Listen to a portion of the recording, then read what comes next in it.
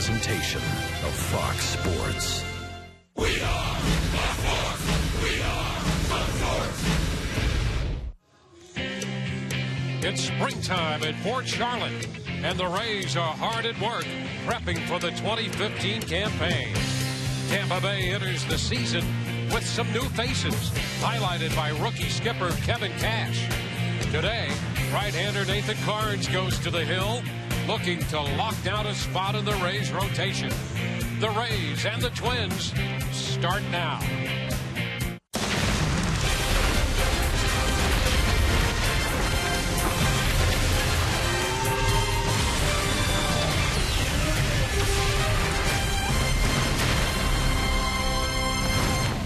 We welcome you to spring training baseball, Grapefruit League action from Charlotte County, Florida. A gorgeous day, clear skies, 79 degrees as the Tampa Bay Rays play host to the Minnesota Twins. Hi again, everyone, and welcome to our very first telecast of the spring with Todd Callis. I'm Dwayne Stats. So great to have you looking in. Well, the Rays known for great pitching depth, and that's going to be tested right off the start. In fact, when you look at what might figure to be the top three in the rotation now, not what they thought when this camp opened. You're right, Dwayne. Going into spring training, Jake Odorizzi thought maybe I'll start that second series against the Miami Marlins. Nathan Carnes thinking I might be a candidate for the fifth spot in rotation. Well, lo and behold, after some injuries, Odorizzi and Carnes could be in that opening series against the Baltimore Orioles, with Chris Archer the likely candidate to get the ball on opening day. We'll see Carnes this afternoon. He's been very good this spring in 3 starts.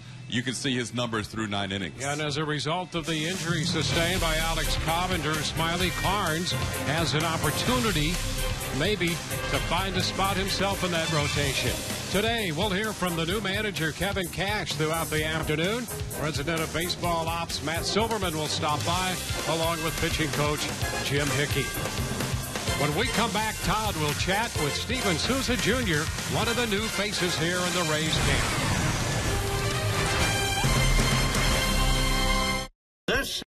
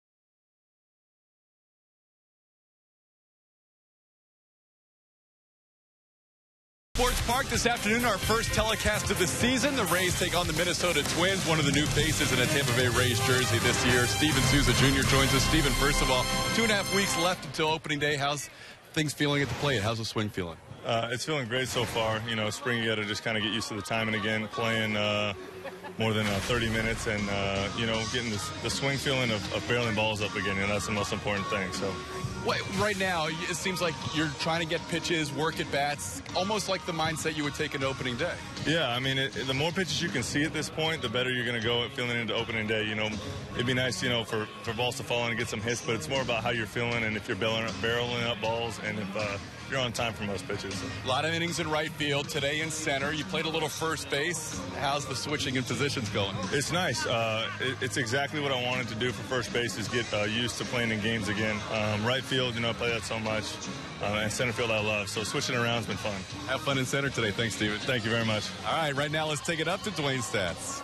All right, Todd, thank you very much. A day like today, a perfect day for baseball, and we'll have plenty of it for you as the Rays and the Minnesota Twins meet. The Rays have won 6 of their last 7. They come in with a mark of 7-6.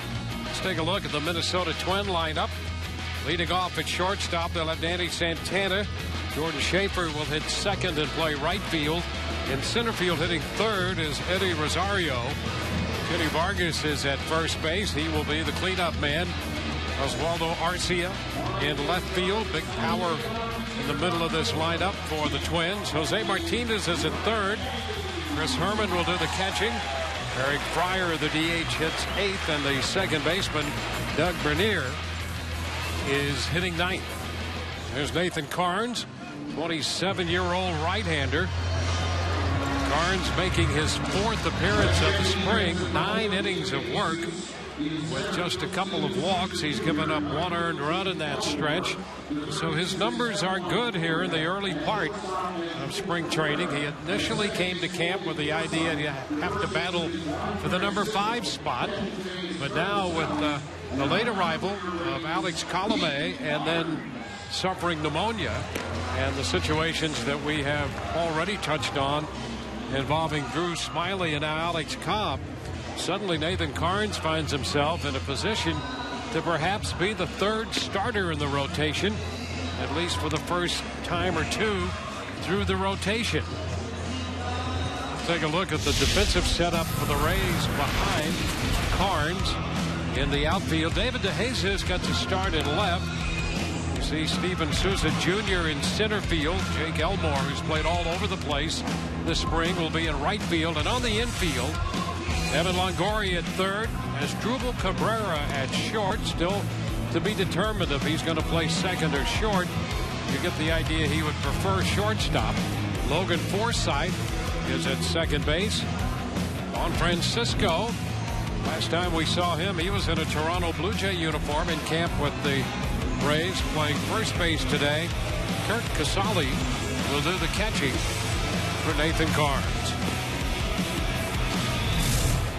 And the new skipper, just 37 years old, Kevin Cash, named the Rays manager in December of 2014. A couple of new skippers, Paul Molitor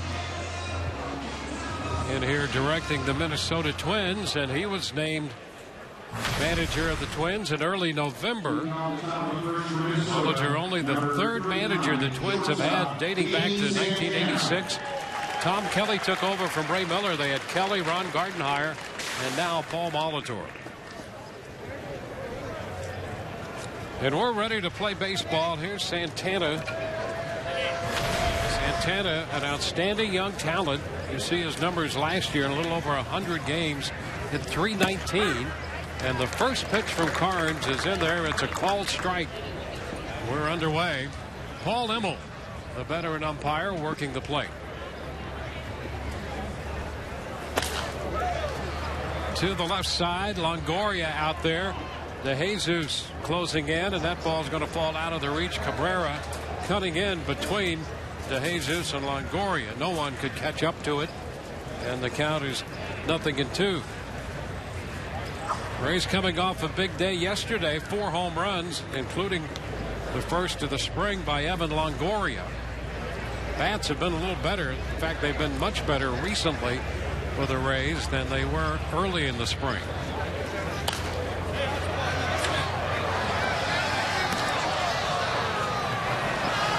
Carnes comes in with that great fastball, as you know. We saw a little of him last year. He's a mid-90s, 95, sometimes 97 with his velocity. And an excellent curveball. And he strikes out Santana. So that's the first out. Let's check in with Todd, who will be situated around the dugout. One of the great things of spring training. Todd? Love the all access down here, Dwayne. It is going to be enjoyable to be down here. We're going to talk to Kevin Cash in the 4th inning. Prior to that, Matt Silverman will join you in the booth. We'll hear from the owner who's in town, Stu Sternberg, in the bottom half of the 2nd inning. Then down here, Nathan Karns anticipating going 5 innings. We'll talk to him after his outing. Evan Longoria, a couple of at-bats. He's playing the 3rd of 4 consecutive games. We'll talk to Longo as he ramps up his spring training activities, plus others. Back to you. All right, Jordan Schaefer fouls this one out of play. Well, that's a pretty good menu right there. So stay with us throughout the afternoon. Kind of a spring training approach to covering what's going on and that access, in-game access in the dugout.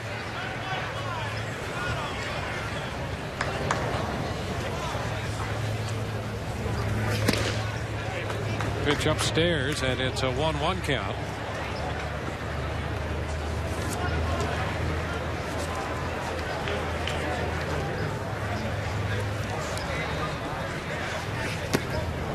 Drops low. 2-1. One of the things Karns has been working on in particular has been the changeup this spring. And if he can develop that to the point where he has good command, that would give him that great velocity fastball, very impressive curveball, and then that changeup to go with it. That will take the count to 2-2. Fastball right there, well located. Facing Jordan Schaefer. Schaefer out of Winter Haven High School.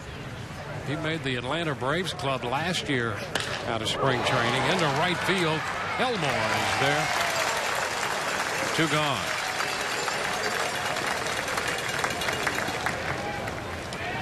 So the bases are empty for Eddie Rosario.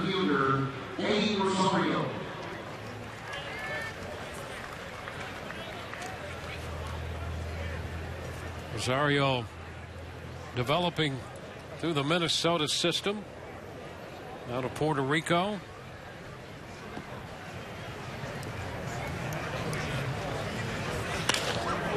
Center field, and Sousa, who likes it out there, waits to put it away. And a 1-2-3 first for Nathan Karns. 10-pitch inning for Karns. Braves coming in to hit.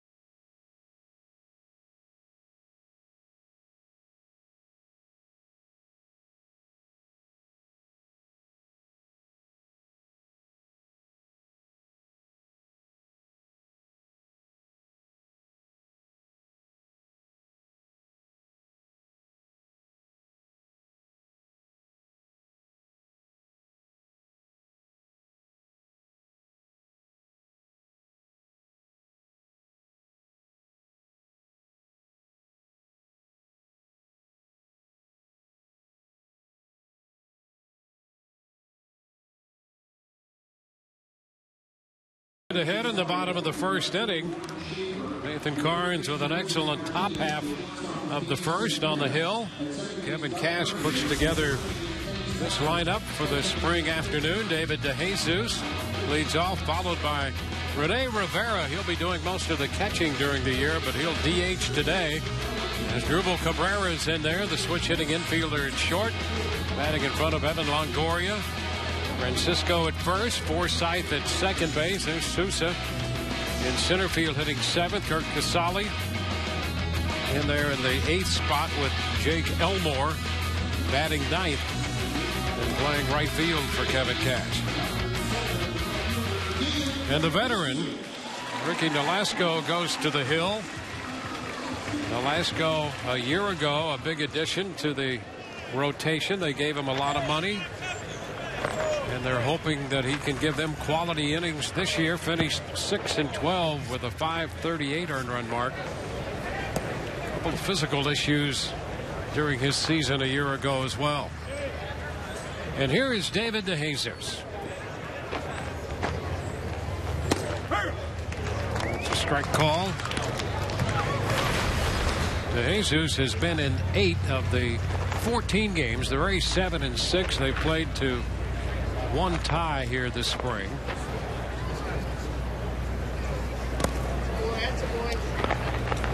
It's a 1-1 count.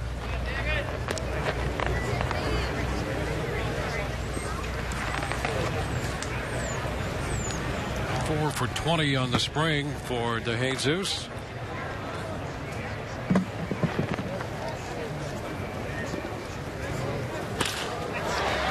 And the liner grabbed by Bernier, the second baseman.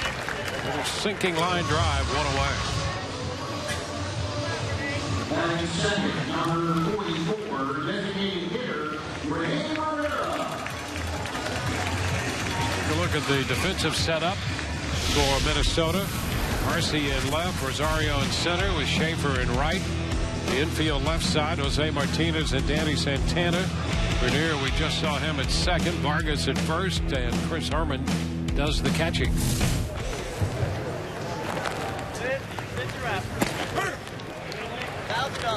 That's a strike call.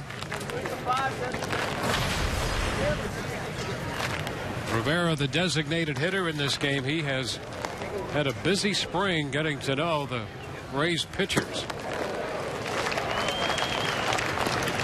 He spent a lot of time with them talking about the various pitches that each member of the staff has and how he can help them.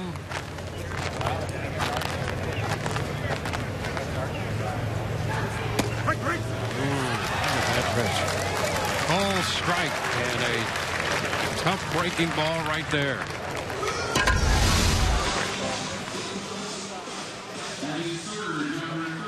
Just caught the edge. 0-2. We're talking about Rivera.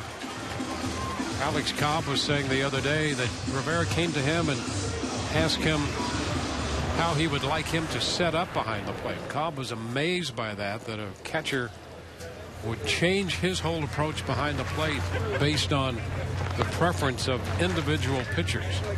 They've already developed this great rapport with Rivera. Here's Cabrera. Here's Drupal Cabrera. The pitch is a strike.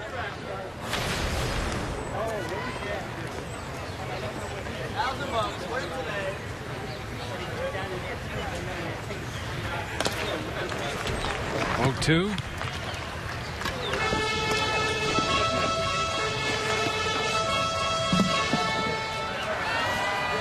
Cabrera spending most of his career, as you know, with the Cleveland Indians, and a brief stop in Washington last year.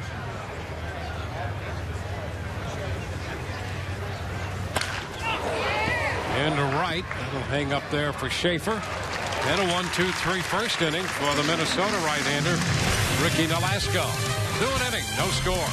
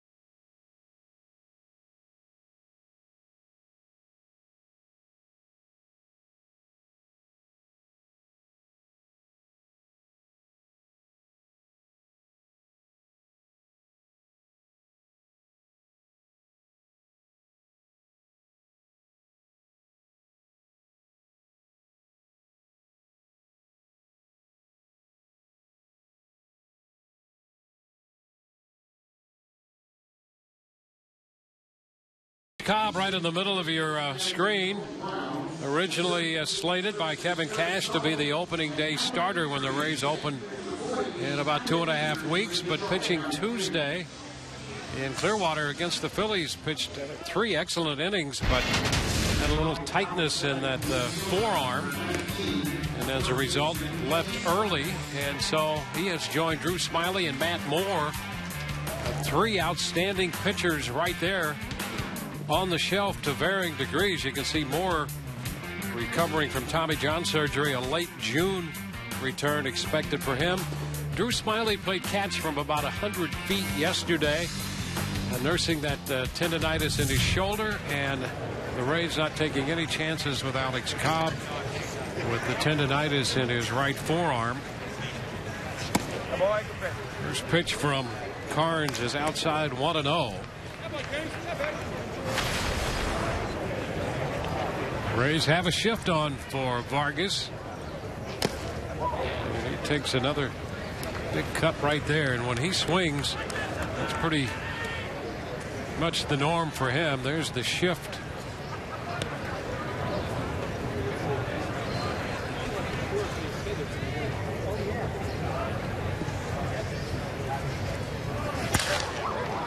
Broke his bat and fouls it the other way. 1 ball, 2 strikes.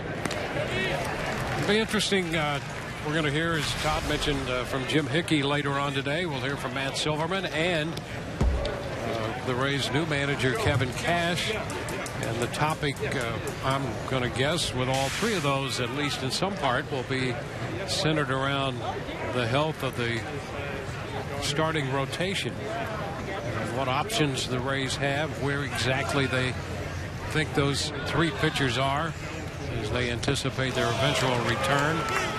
This pitch there at Vargas out in front to strike him out. Carnes' second strikeout.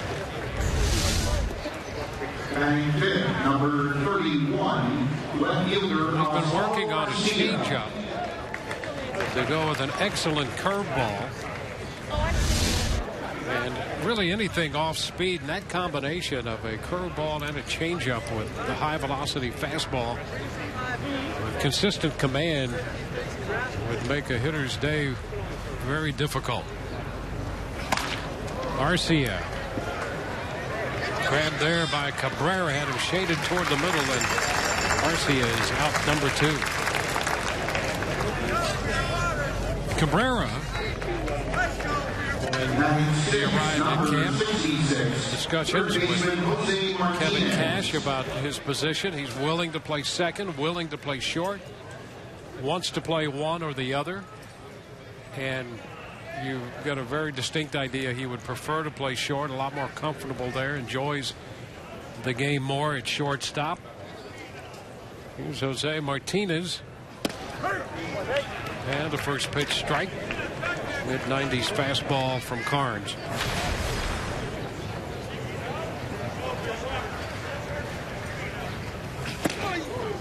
A lot of changes on this Rays club, as we've discussed earlier and all winter as they occurred. But the one consistent thing on this club, I think, that will carry over from the last few years, we're going to see players play a number of different positions. They love versatility. That was one of the concepts of creating depth. You do it through versatility, and the Rays will continue to do that. 2-2. Logan Forsythe, you know, he's at second base today, but you're likely to see him just about any place, including some at first. It's one of the reasons they're taking a look at Jake Elmore. He's played all over the place. Liner up the middle. Off the fastball, and Martinez has his second hit of the spring. A 2-out single. Here comes the first base runner of the game. And here's Chris Herman, young catcher, having a good spring. He last year hit .213, and in 10 games this spring he has been pushing the .370 mark.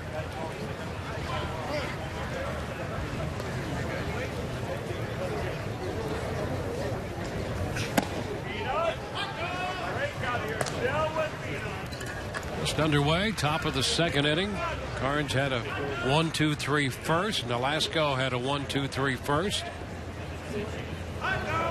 Martinez on first, and so Carnes for the initial time today out of the stretch.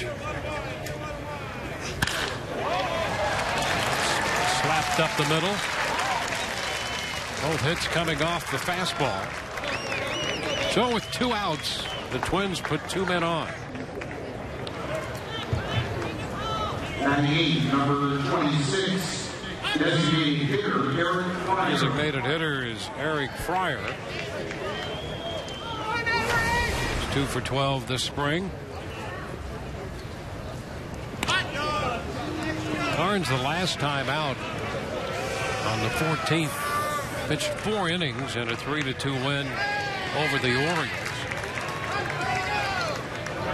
Gave up no hits, didn't walk anybody, had a couple strikeouts.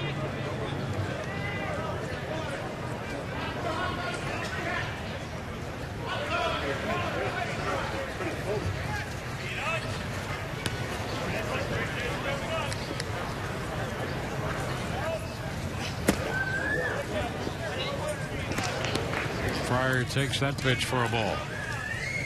Off speed. Carnes 9-9 last year for the Durham Bulls in 27 starts and made a couple starts for the Rays. Won a game and lost a game. Toward right center field. Sousa on the run, dives and can't come up with it. Falls in for a hit. 2 runs will score, and Fryer's at second with a double. So with 2 outs and nobody on base, the Twins have put 3 consecutive hits together and have taken a 2-0 lead. See Sousa playing Fryer to pull the ball and had a long run to make that did have some hang time. And Sousa, a good outfielder. He's good at all 3 positions. And I think like most of those players who can play all 3 positions, like center field. And came up just short on that one. So a double for Fryer. It's 2-0. And Bernier, the second baseman, takes a pitch low.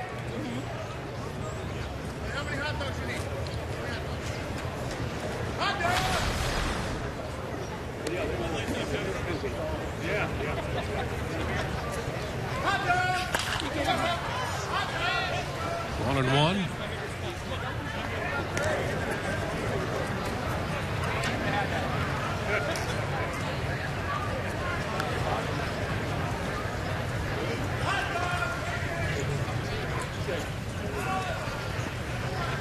Twins come in 7-5 on the spring.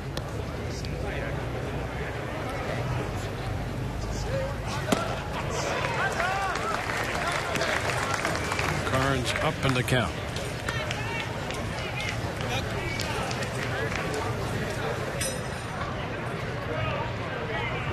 There's Paul Molitor. Hot dog! Get your hot dog! Buy one for Sushi! A nice little stop by Casale on the pitch, darting down and away. 2-2.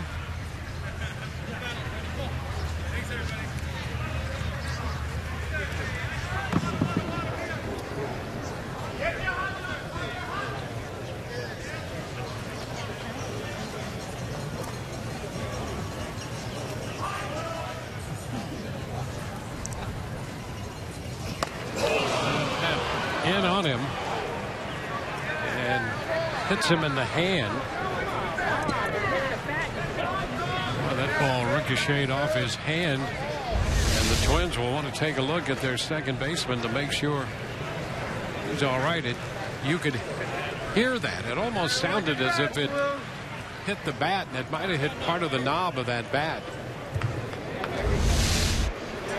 Because it sounded as if it made contact with the wood of the bat. Let's listen to that for a moment.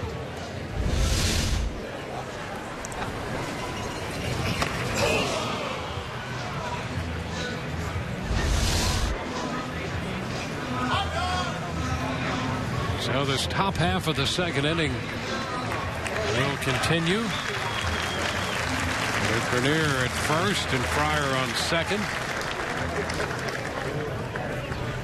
Well, 5 men in a row retired before the trouble began. And Carnes, who had given up 2 runs against the Yankees up in Tampa on the 9th in 3 innings, has been touched for 2 runs here.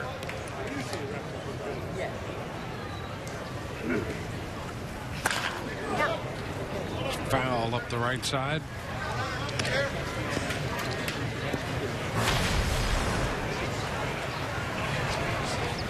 There's Santana, who opened the game in that leadoff spot. Carnes got ahead of him and struck him out swinging. Santana out of the Dominican Republic, just 24 years old. Back to the hill. And the toss to first takes care of Santana and the Twins, but they score 2 and lead 2-0 through an inning and a half. This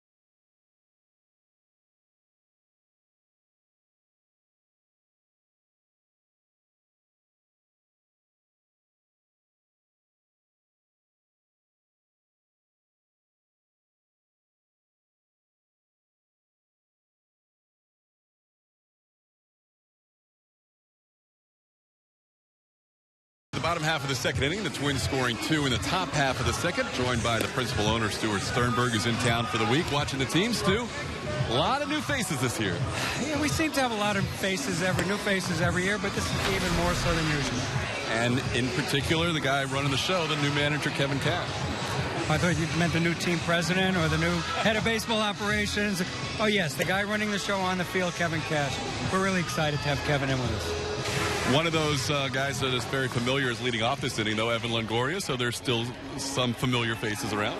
And there's the music. Music to my ears, literally and figuratively, right? Evan has obviously been the face of the franchise. And we unfortunately moved Ben Zobrist out this year, who's been a long-time Ray. He was a double Ray. And we were sorry to see Ben go, but like everything else, we have change. Try to reinvigorate things, reinvent things a little bit, and we feel pretty optimistic about the future. Yeah, I want to ask you about that. In particular this season, a lot of times you go into a year with expectations and things don't work out. And this year, the expectations aren't quite where they've been in the past. Seems that we work better that way. And I remember for last year, there were predictions of us getting, whoa, get down. That'll fall. All right, that'll fall. Good so far. Well, we'll get to it. I'll remember that one. That's easy. Last year, yeah, the expectations many to win the World Series. Win the World Series, win the East, all that stuff. And, we fell on our faces quite a bit. And we go back to 2011 where everybody thought we didn't have a chance, 2008, and we sort of turned it on, and expectations a little different. We seemed to play a little better from behind. Last year, we got off to such an atrocious start, and the team came on like gangbusters, but it was certainly too little, and it was a bit too late even. Evan with a leadoff single here in the bottom of the second. Juan Francisco will be the hitter. When you look at this team, and your goal is always to play meaningful games in September, a few little hiccups here that you weren't expecting in spring training, especially with the rotation. But what are your thoughts about the possibility of this squad playing meaningful games this September? We have that expectation. If we first pitch. That's all right, as long as you actually went much further than I would have thought. The wind's blowing out a bit there. If we didn't have that expectation, we would not have gone out and made some of the free agent signings that we did. Clearly, it's not a Max Scherzer type of deal or $100 million deal. But for us to go out and spend the money we did on Cabrera and on some relief pitchers, it's significant. There was no payroll dumping or anything like that going on. So we came in well north of where we had expected to be, but we thought we had the makings of a really good team, and we're going to be challenged early on, especially with the way the starting pitching is doing so far. Yeah, no doubt the rotation on opening week in April is not going to resemble what the rotation could be in opening week of May. I wouldn't expect it to. I wouldn't expect it. Last year sort of happened the other way around, where Matt Moore got hurt a little after that.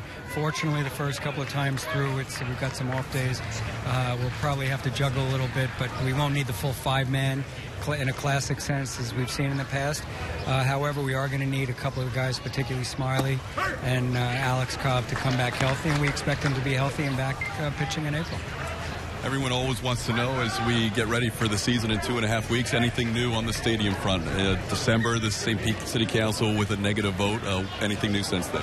No, that was a very big issue. Mayor Kreisman came into office a little over a year ago. We had an agreement to visit things at the end of the season. Unfortunately, let's get through. How did that get through? I don't know. I think the shortstop was expecting a second baseman, shortstop. I remember when we played the Red Sox a couple of years ago in the playoffs, the only mistake they had in that charmed season was when the second baseman and shortstop ran into each other that year. So I'll always sort of think, anyway, I don't know why it made me think of that. Tough series. So we had worked with the mayor, came the end of the season, which came a little sooner than we would have liked. We would have liked that to have been in November, but hammered out an agreement that was difficult for both sides, made ourselves available to city council members, and then unfortunately came up with a vote, against it. But we still remained a bit optimistic that maybe, upon speaking to some of the council members, that they might feel differently. Let's see what Souza could do here as well. One of the new faces. He's got some real thump in his bat. Tough to throw him a high pitch, too. We've been offered, we've had meetings with the city council members. We were offered continue to make ourselves available to each and every one of them to see what it is they precisely would like to see happen. That as we're getting ready for the season, our focus now is on baseball. But you're very confident that baseball will remain in this area. That's my goal. I'm confident. I'm sort of the guy who can, have it happen right now, but I do need some willing partners on the other side. The toughest part is going to be figuring out where it is and how you pay for it. This is also now another roadblock in front of us, but we've been trying to look for that pinpoint perfect spot now, and it's been a lot of years, but I'm going to continue at it in a dogged fashion. We saw Forsythe move up on a ball in the dirt. I've got to think this year in particular, with offense down across the board, and the Rays were last in the AL in runs scored, those extra 90 feet, not only to stay out of a double play, become huge plays. Oh, yeah. Well, look, historically, for the number of years we had before, we were a great base running team, very aggressive. And some of that, I guess, given the personnel or whatnot, disappeared a little bit. In particular, like Jaso was always great, when the ball's in the dirt, probably as good as it was. So it's, I think some of that becomes infectious when you see it. So it felt like Jaso. Souza's got some great legs. We'll see how it works out.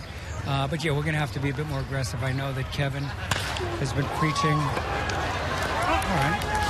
Hey, he took a tough pitch at 0-2 and ends up almost beating out a ground ball. His at bats, you want to see everybody hustle all the time, and he's hustling, but he eats up a lot of ground getting down there in a hurry. So that's nice to see.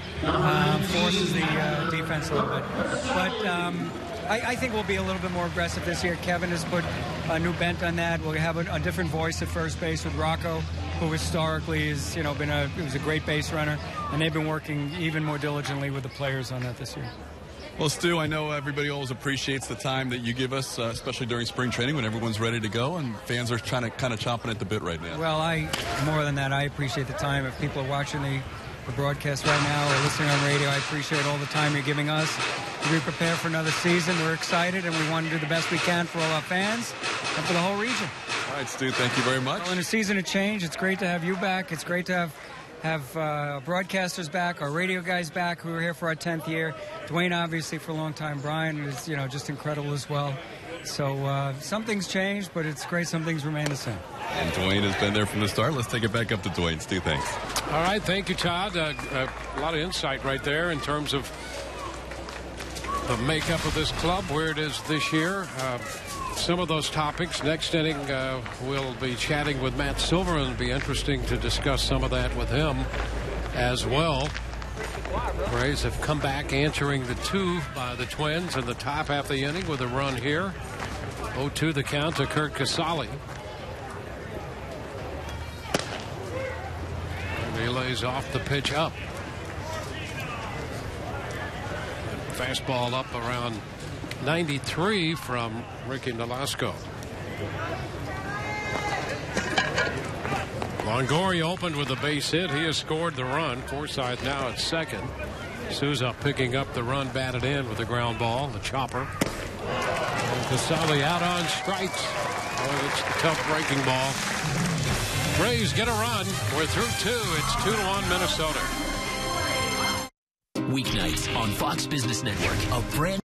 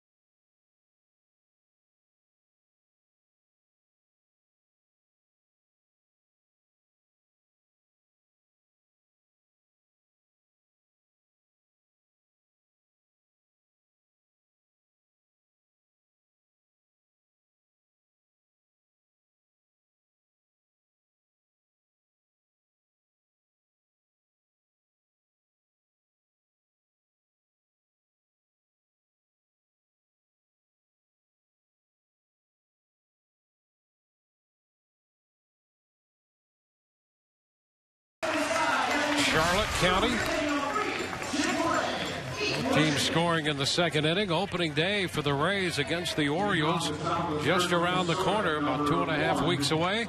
Join us Monday, April 6th. They'll take on Baltimore. Get your tickets to experience all the fun and excitement of opening day. Visit RaysBaseball.com or call 888-FAN-RAYS. It'll be a Monday afternoon game. A 3:10 start, and then 2 night games against the Orioles, and then the Rays hit the road, so they're home for just those 3 to begin the 2015 season. Jordan Schaefer leads it off, the right fielder from Minnesota. Carnes throws him a fastball for a strike. Rosario next, and then Vargas.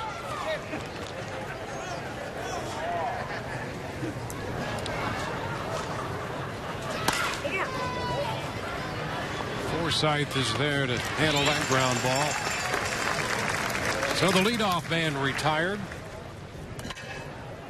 He's meeting the Twins for the 3rd time this spring. They beat the Twins 5-2 at Hammond Stadium on the 11th of this month. That followed a victory here on the 6th, 2-1 over the Twins.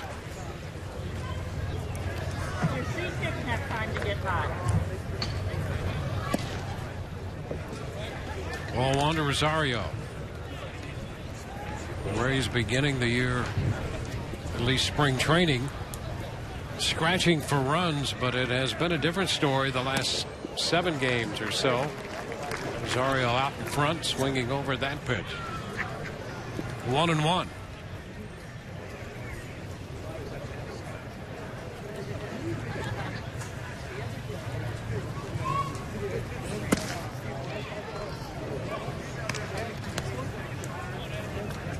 Two balls and a strike.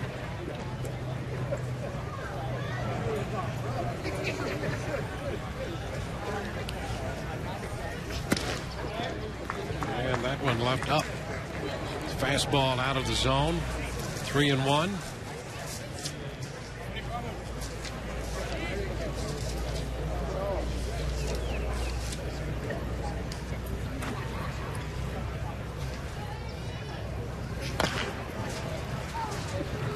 Twins last year won 70 games. They were 70 and 92. Pitching was an issue. Their rotation, which over the last couple of years has been an issue, remained that way. Ground ball, and that's going to be stopped by Forsythe, but no play.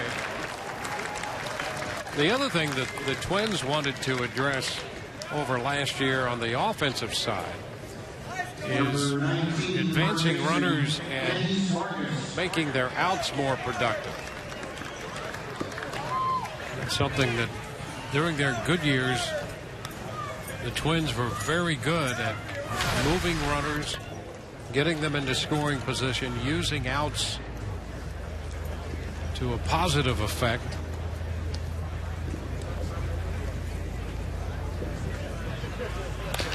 And frankly, that's one thing the Rays had some issues with last year.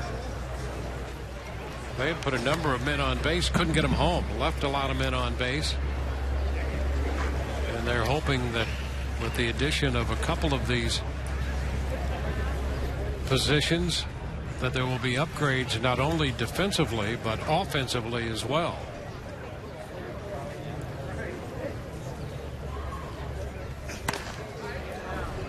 2 strikes now on Vargas with the shift on and a man at first, 1 out.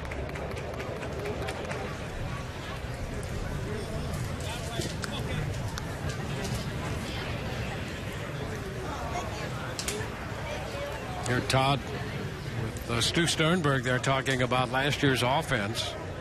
I think last in the league in production. I think 27th overall in the major leagues. So they're looking to improve their offense. Start and stop by Rosario. Vargas takes the pitch down. So with the idea of trying to get a little more offense, Evan Cash has Asdrubal Cabrera on this club, a 2-time All-Star, and Steven Souza Jr. coming off that great year in the International League.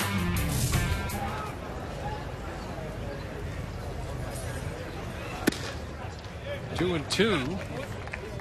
The other position, the Rays, because of age and injury, didn't get a lot of offense from catching last year. In fact, I think they got 26 runs scored out of catching.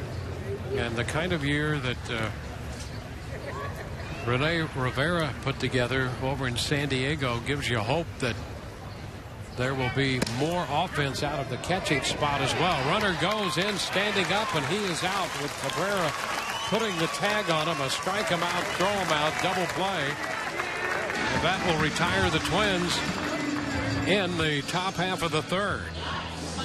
Vargas striking out for the second time, and the caught stealing accounting for the final out of the inning. Cabrera putting the tag on him.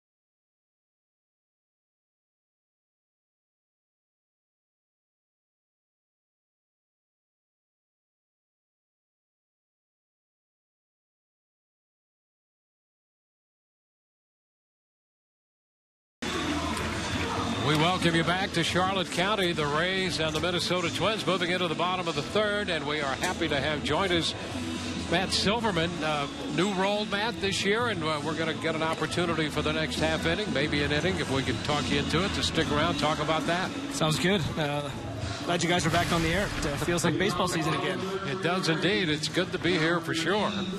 So we'll see as this afternoon progresses some of the new faces. We've talked about some of those, but want to get your perspective on it as well.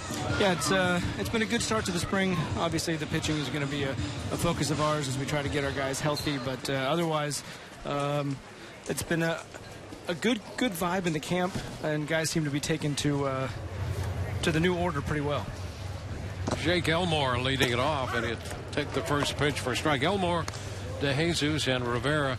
Well, everybody right now, and we have a lot to talk about, but right now, everybody's talking about the pitching, as you might well expect with the injury situation. And I mean, you know that you're probably going to face some of that at some point. Maybe, I don't know if this is a good time or not, if there is such a thing as a good time for it. Well, there's no good time for it, and we know that injuries are a part of the game. You try to avoid the clustering of them, and we got a little bit of that. It's Martinez at third. Elmore is the first out here in the bottom of the third. So your approach now with Smiley, who you expect will be right there. With Cobb, you're going to lose your opening day pitcher at least for a short time. And Colomé was late getting here and then had pneumonia. So all of those things leave you trying to fill some spots. And so what do you do to fill those spots? Fortunate that we have a number of good young arms in camp, guys that we know are going to be a big part of the future of this organization, and it feels like a couple of them are going to get their chances a little bit earlier than we might have expected. But that's why we have depth, and we're going to do everything we can to mix and match as we wait for some of our starters to get healthy and put these guys in positions where they can succeed. The one thing that has been the case around this club for a long time, DeJesus sends it deep the opposite way, and that's off the glove of Arce out there, bounding into the bullpen. DeJesus will wind up at second base. Boy, that's some pop the other way by DeJesus. Yeah, a little bit of wind, but nice to see that opposite field power, and he starting to get on track, which is nice to see. You know, here's the question about him. A lot of discussion about whether he's going to be with the club or not. And I know that there's no details that you could offer on that, but what is the situation with him? You know, we have a very full outfield, and we all know it, and we've talked about it behind closed doors with each other, and everyone's getting ready for the season. And it's been a very professional approach from everyone, knowing we got to get at bats. The guys got to get ready for the year, and things tend to work themselves out. And so I really applaud all the guys in situations like that for going out and doing what they need to do to get ready for the year. Here's another one of your acquisitions, Rivera at the plate now, the DH. Had a chance to chat with him yesterday. And in terms of approach, really impressed with the way he's come to camp and taking that catching side of his game so seriously. Yeah, and that's what was advertised. A guy who really values the relationship with the pitching staff, and he immediately got to know our guys. He was at the Trop early, catching some bullpens, talking, and he was even out golfing with some of the starters. You know, just making everyone feel comfortable and making sure that he was getting past that learning process as quickly as possible. Yeah, he might be a broadcaster golfing for professional reasons, you know. Yeah. 2-0 the count here to Rene Rivera. I also like the potential offense that you might pick up behind the plate with Rivera. Yeah, he had a really good offensive season last year, sort of a breakout year for him in San Diego. And, you know, for us, we're looking for more offensive production out of the catching spot than we got last year. He doesn't need to be a big bopper. He doesn't need to be someone who's going to carry the team offensively, but be someone who's additive. And if we get the kind of season, anything close to the season he had offensively last year, it'll be fantastic, especially given the consistency that he has behind the plate. You know, you were president of this club for a long time. Now you move into president of baseball operations. You know the job's going to be different. Did you know it was going to be as fast-paced as this offseason turned out to be? You know, it was high-altitude training from day one. You know, and some of that had to do with just the roster crunch that we were facing. I think whoever was in the seat that I'm in was going to have to go through and figure out the roster crunch with a lot of prospects who are needed to be put on the roster. So we got to work early, and it's been a frenetic offseason, but one that we're really satisfied with at the end of the offseason. You know, a lot's been made about all the changes here as we watch Rivera here on a 2-2 pitch, and DeJesus in scoring position. Santana at short will take care of that ground ball for the second out. A lot of changes. That became the topic of discussion. Was that something that was pre-planned coming off last year, or was that something that opportunities developed and one thing led to another? Yeah, much more about opportunities developing and presenting themselves, and we took advantage of deals that we didn't know were going to be there. Once we started accepting change, I think it became a little bit easier for us to accept more change and recognize that it was a big offseason for us, and that we were going to start fresh in a way. But at the same time, you look, the strength of this team, the pitching, the defense is there. We're going to have a deep bullpen, so there's a lot of consistencies that go along with that change. There's Cabrera taking a pitch down and in. With that change, I think there was a tendency on the part of maybe casual fans to think, well, they're rebuilding, they're lowering payroll.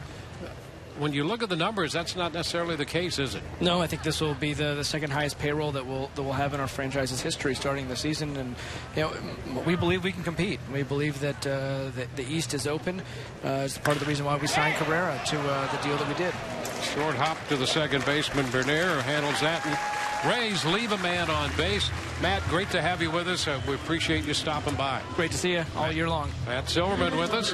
We are through 3. It's 2-1 Minnesota.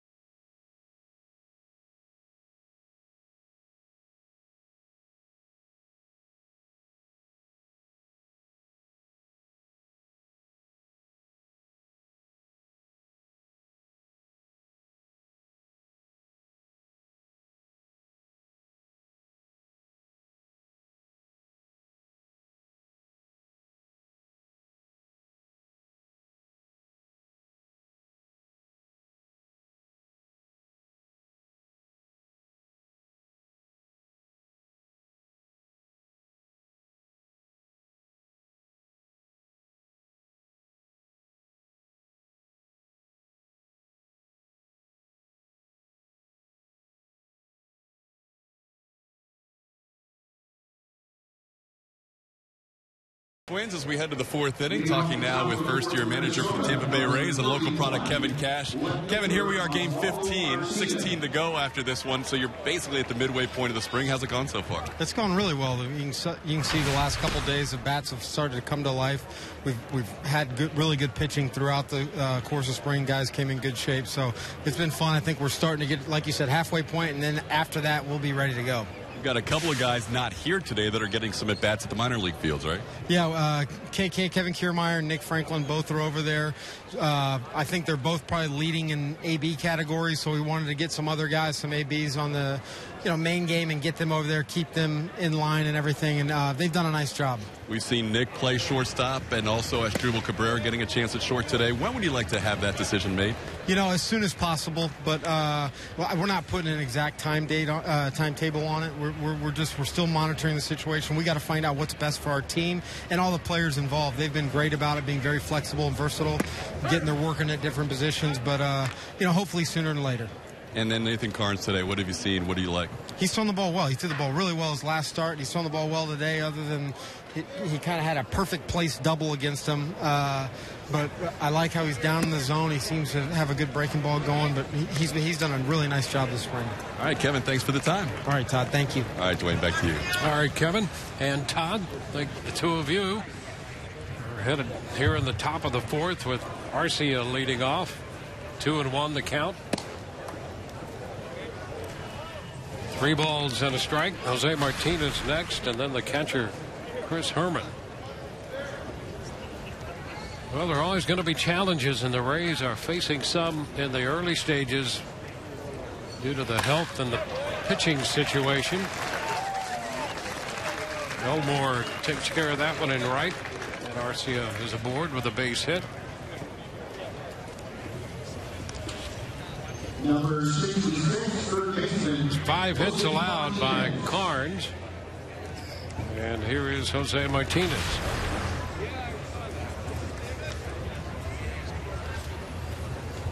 Martinez started that 2-run uprising in the second with a base hit, a 2-out single. And he lined a fastball into center.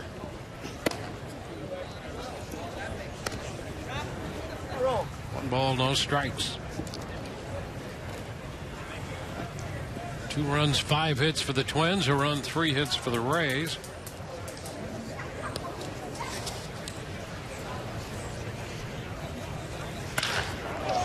And toward left center, out of the reach of Cabrera. Souza with the pickup. Over to third goes Arcia. And now trouble with men on the corners at first and third, and nobody out.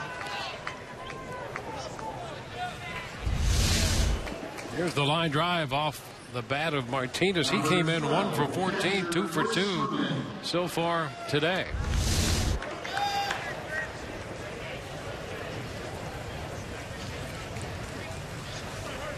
So a threat again by the Twins, trying to add to their lead.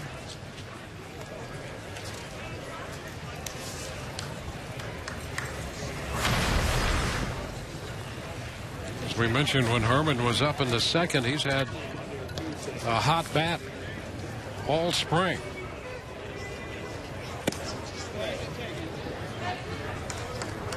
And he takes that pitch a little wide.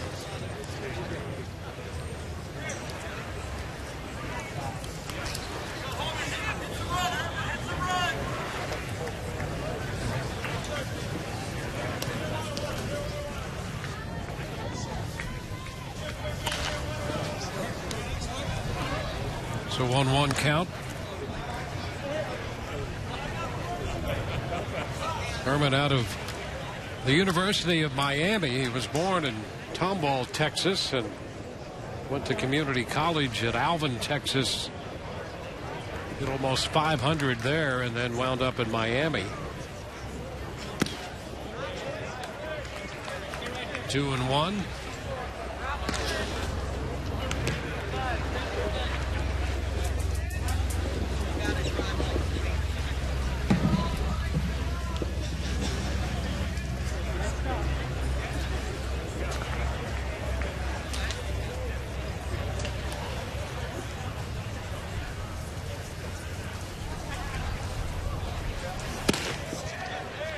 Takes the high fastball. It's 3-1.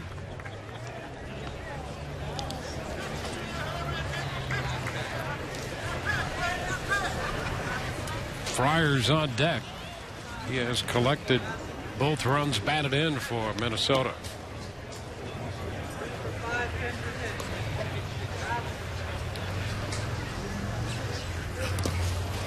This one blocked by Casale on ball 4 low. So that's going to load the bases. They're loaded with nobody out. And Casale's going to go spend some time with Carnes. Jim Hickey had a little conversation going down there with the bullpen. Rays up this season with Rays Flex Packs featuring a Rays pullover. There's 3, 6, or 9 game packs offering huge savings and great rewards throughout the season. Pricing starts at $59. Call 888-FAN-RAYS or visit RaysBaseball.com. Well, Carnes had 3 innings under his belt and has opened the 4th loading the bases. And Hickey goes out there to spend a little time on the mound as the bullpen begins to stir.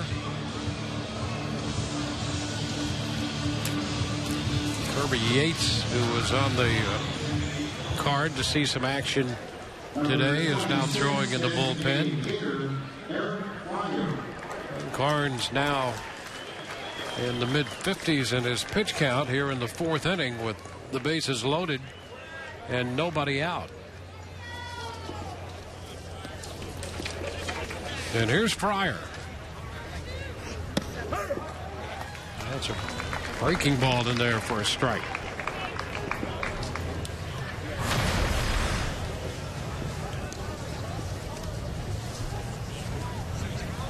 Big threat by the Twins.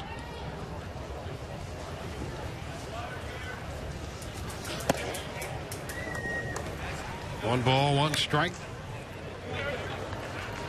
You know, when you think about the potential arms in here who could give the Rays a necessary handful of starts to begin the year, with Smiley being slow here in the spring because of the shoulder situation, and now Cobb.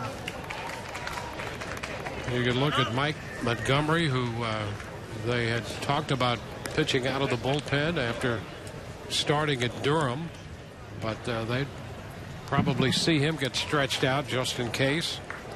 Matt Andriese, the right-hander, a sinker ball right-hander who spent last year at Durham. Yenny Romero, Nathan Carnes, of course, trying to grab one of those spots. Remember Tiford, who is in camp. This pitch popped up. That's Forsythe out there. Turns out to be an infield fly called. That's the first out in the 4th inning, and here's the breakout. Tiford threw the other day against the Phillies and was impressive. Good command. And Birch Smith. And Smith is going to get a start. He'll start tomorrow against the Blue Jays here. He was acquired from the San Diego Padres, you may recall.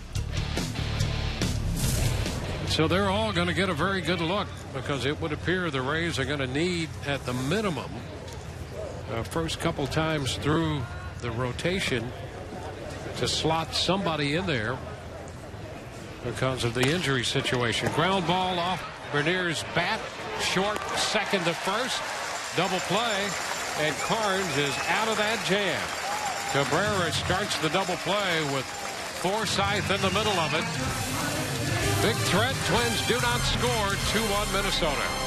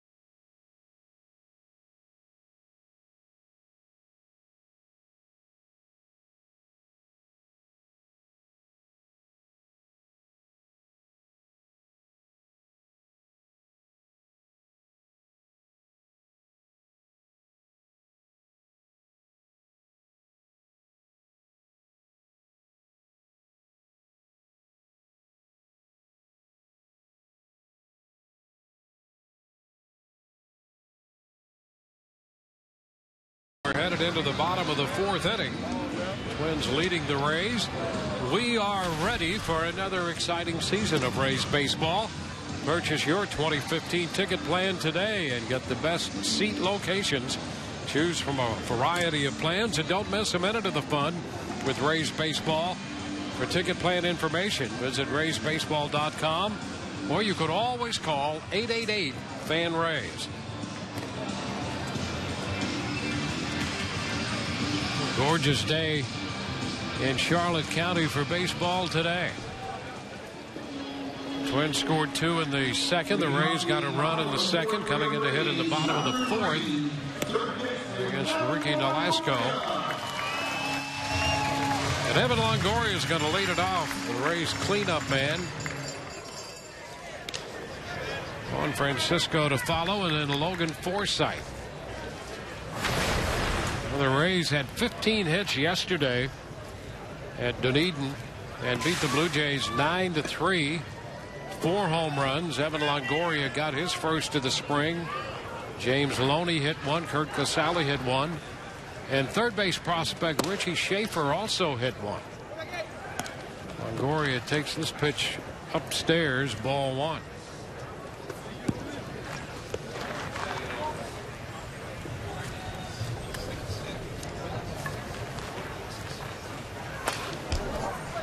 Foul back. 1-1.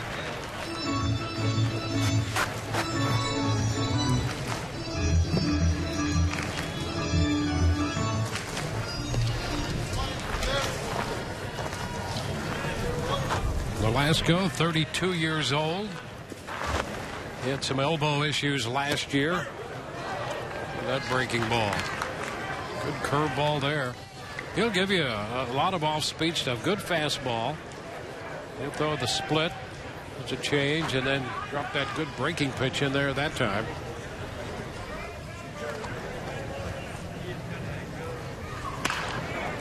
On the ground for Martinez at third. And Longoria out at first. Well, that's one thing Longoria does. When you talk about leadership, he's not a high-profile guy in the clubhouse. He's not all that vocal. But you watch him in the spring and ground balls. He did the same thing up in Clearwater when they played the Phillies. He will hustle down the line on a routine ground ball because you never know what could happen. And that's the way to play the game, and that's what he does. Here's Francisco.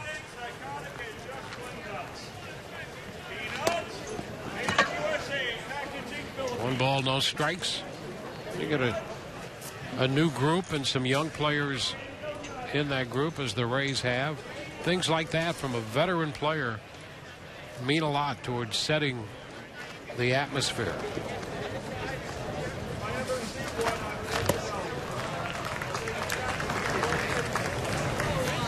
Francisco, a big cut. We've seen him do that before. Francisco, a very strong guy up there. It's Alex Meyer down in the bullpen for the Twins. He's scheduled to see action and is loosening now. 1-2.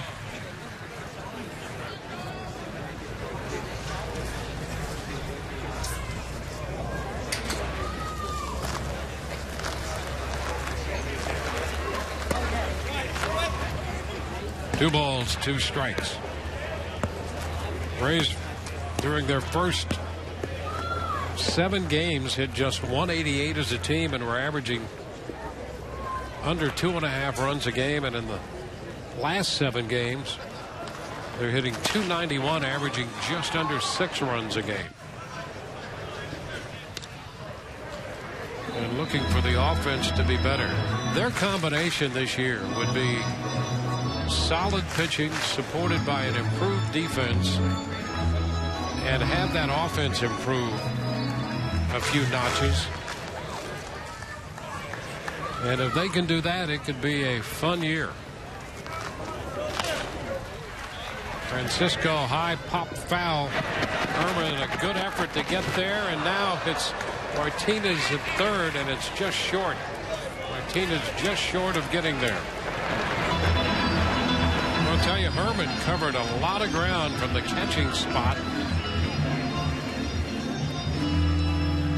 And Martinez came up just short.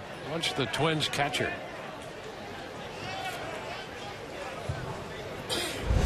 That infielder's got a better angle on it if he can get there.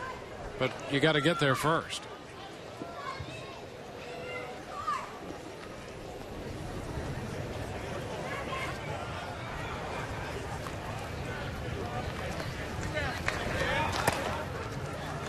Full count.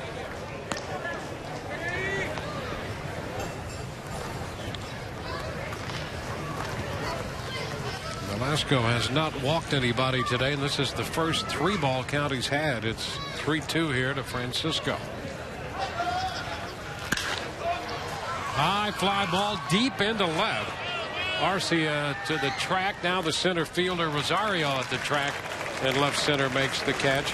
That shows you how strong. Of course, as we mentioned, there's a little breeze out there, and Francisco did not hit that ball all that well. But a combination of his strength, helped by that wind a bit, that went all the way to the warning track.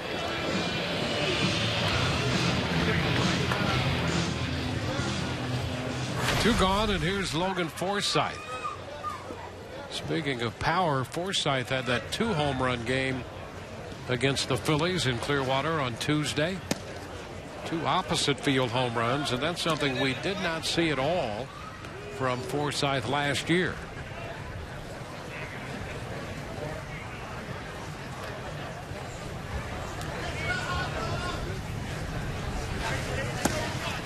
Down and away, 2-0. The first of those 2 home runs. Anytime you hit a home run, you've done something. But the first of those 2 home runs to right he hit against the Phillies, he really drove that ball deep toward right field, a little bit toward right center, but still pretty much straight away right, and he got hold of that one. Up in the count, 3-0.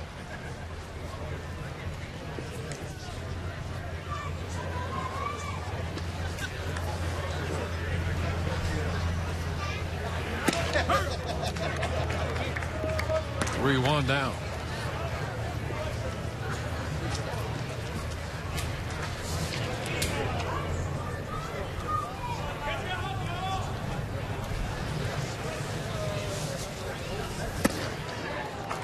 Now it's back full. Velasco coming in with that 3-1 fastball.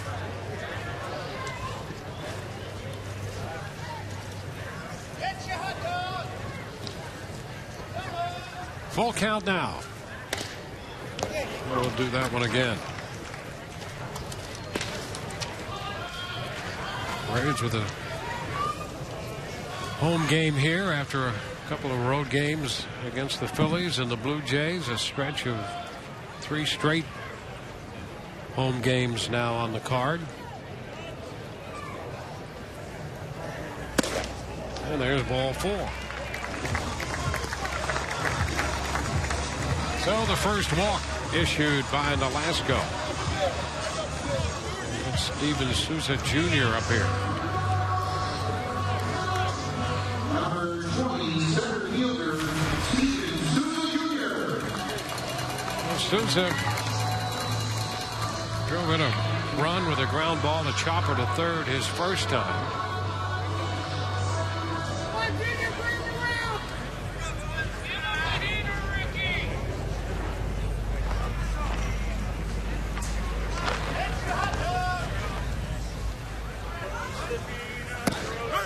There's a strike. Reports we get on Souza is over the last couple of years he's made big strides. His approach to the game matured. He'll tell you his approach to life overall matured. And his approach to hitting more of a hitter than a strong swinger. That's exemplified by the batting practice routine he has. He'll hit the ball all over the place, starting in right field and use all the field. And a guy with the kind of strength that he has, I think he'll tell you that he's learned that if he can become a solid hitter, that power takes care of itself, as strong as he is.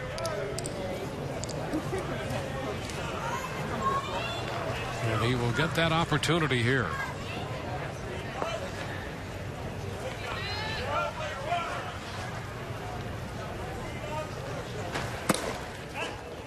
Upstairs, it's 2-1.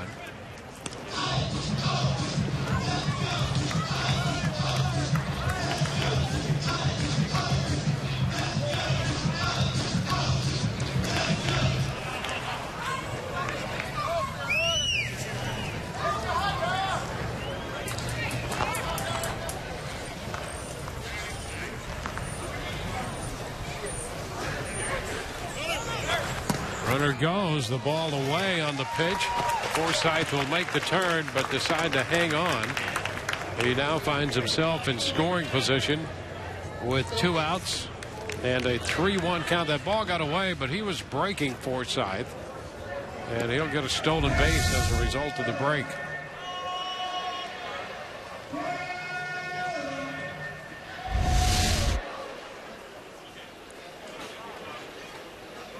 That ball getting away from Herman, but the fact that Forsythe was breaking prevents that from being a pass ball and goes into the books as a stolen base. Long shot deep to left. Arce looking up, gone. Home run for Sosa, and that will give the Rays the lead.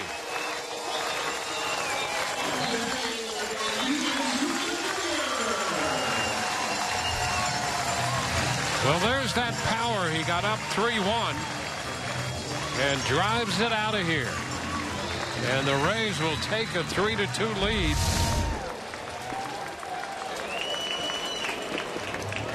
Nolasco challenged him 3-1.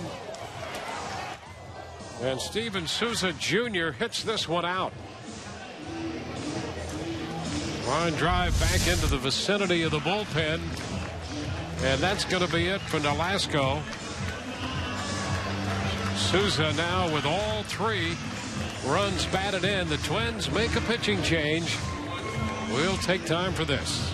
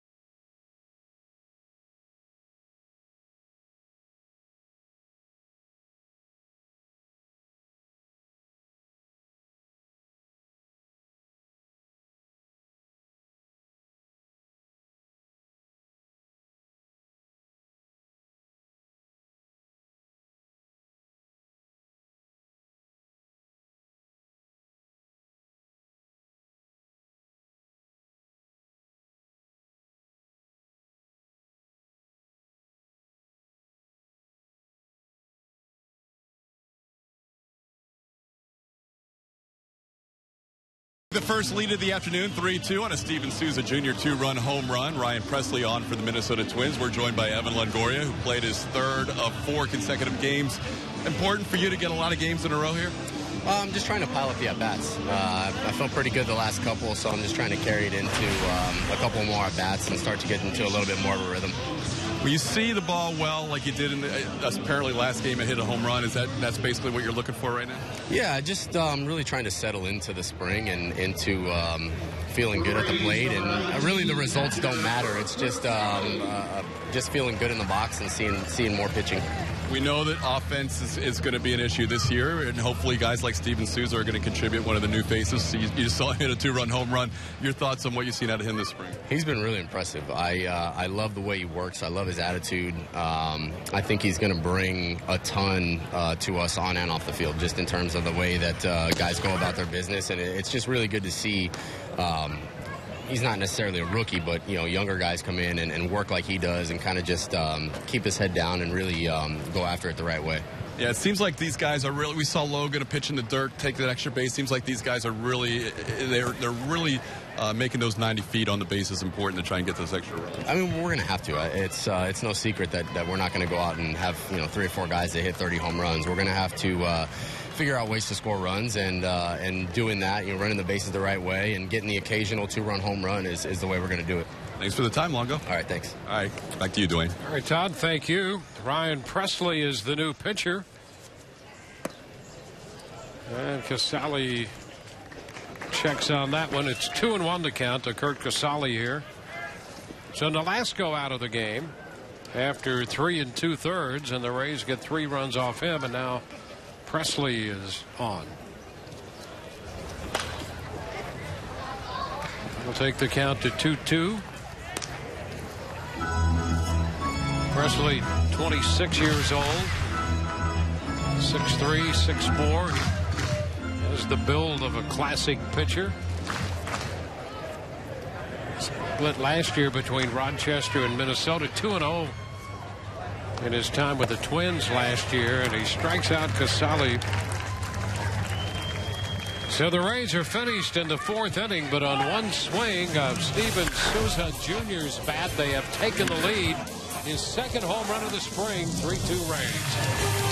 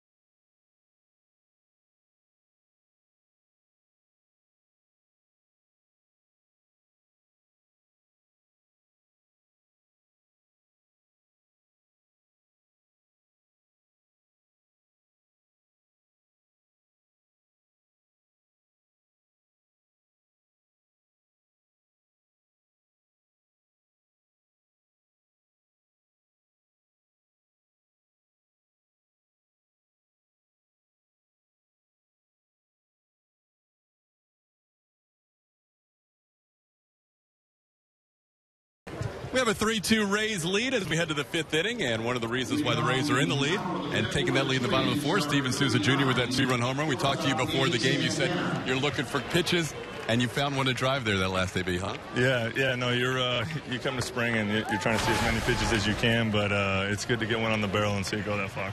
It's good to have Chris Archer trying to distract you a little bit behind you, too. Yeah, it's good to keep it loose in here and get some seeds thrown at you.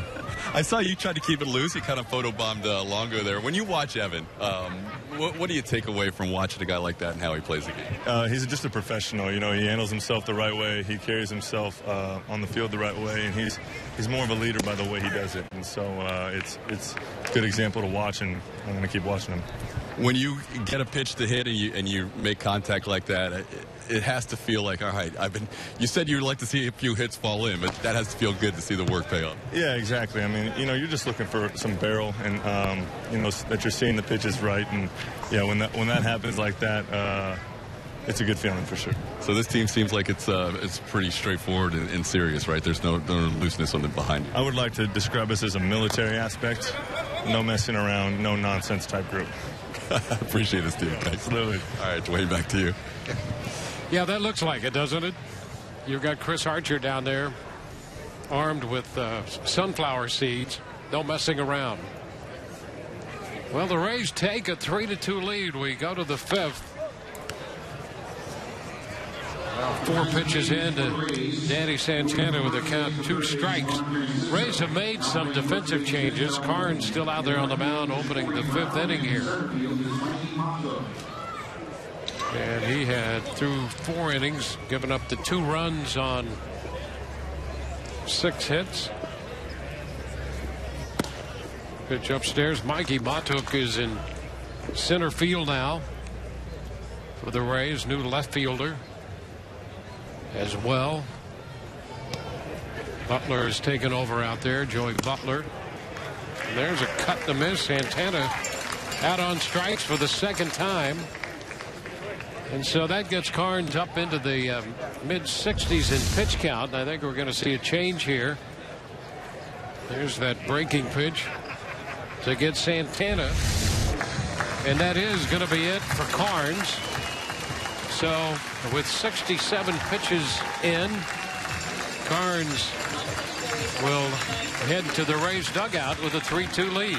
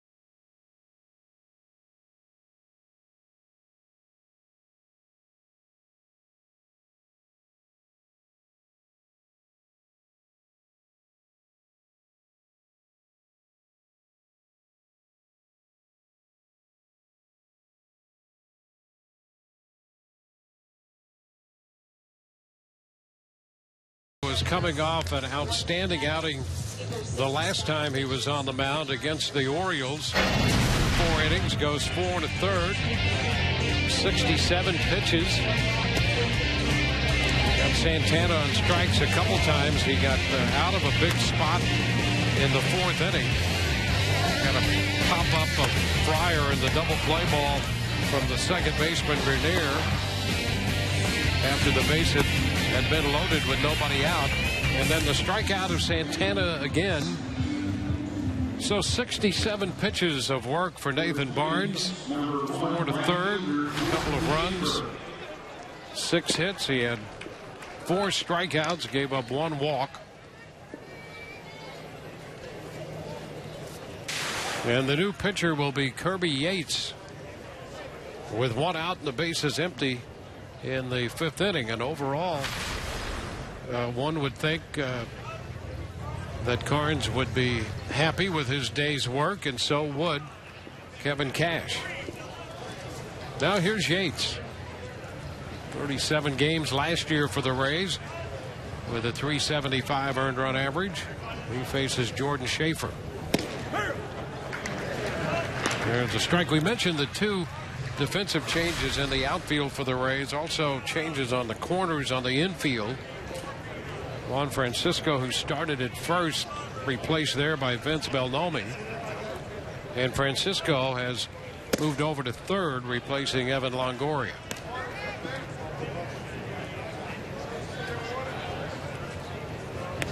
One and one the count on Schaefer.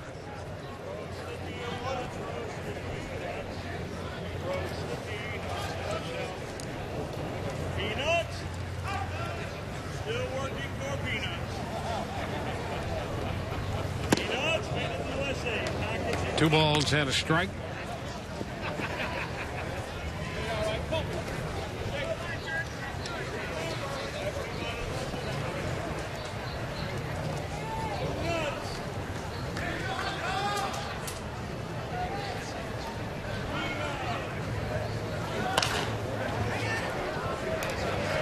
Take the count to 2-2.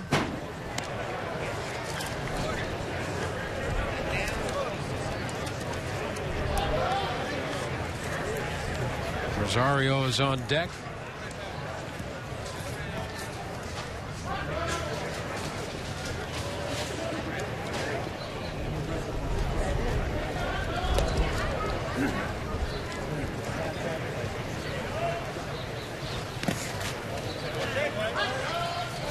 And the count is full. Yates coming up through the Rays organization. Before he came to the Rays last year at Durham, he was in a little over 20 games out of the bullpen for the Durham Bulls with a 0.36 earned run average down there. Shot into center. Montook back to the track, and he makes a nice running catch. That's a nice job by the young center fielder out there. He's another guy you might want to keep your eye on. If you look at his numbers in Durham, he's one guy in the Rays system who has shown a good on-base percentage and a little pop, and he can do this. He can play the outfield. So you might be seeing a little more of him in the not-too-distant future.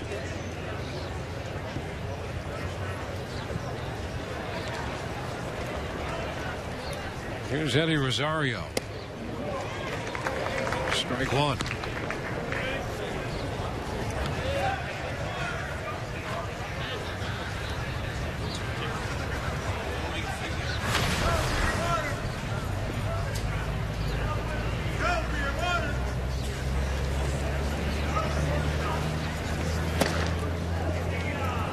One ball, 1 strike.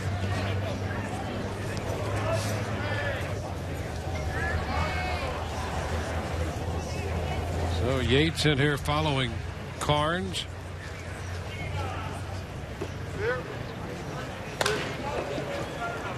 Rays had also listed Kevin Jepson, the big right-hander with the big arm coming over from the Angels. Is slated to see some work today. Brad Boxberger, who was just spectacular for the Rays out of the bullpen last year. And Jordan Alberto, a lefty in camp, trying to impress and show that he's healthy.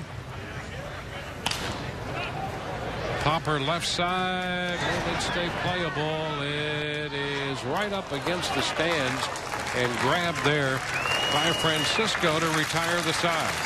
Turns out to be a 1-2-3 fifth through 4.5. 3-2 Tampa Bay.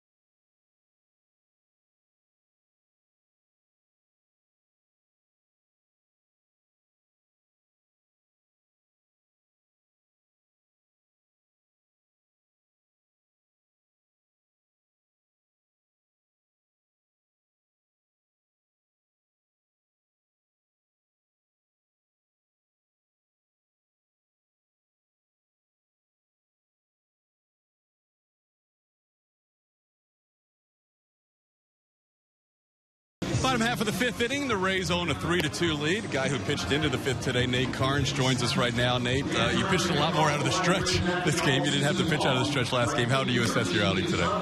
You know, I didn't have my best stuff today, but I was happy I was able to work through it. And defense made a big play, double play, get me out of the inning. So, you know, just work in progress right now. The first couple of runs could have been a zero spot. You know, that ball was up in the air a little while, but then you had that bases loaded, no out situation.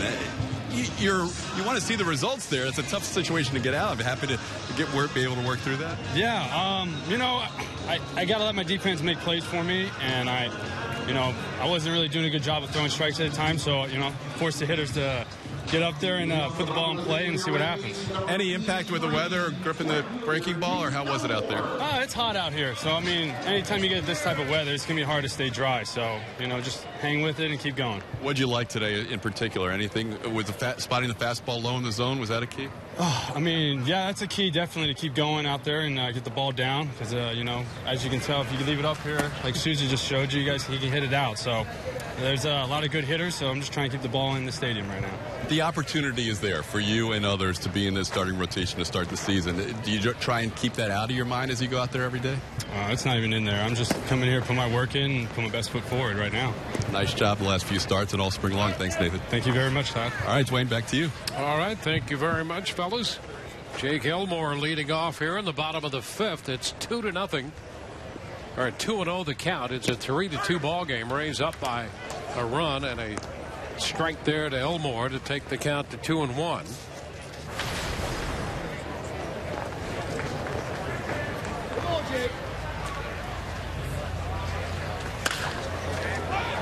Whipped it into left by Elmore.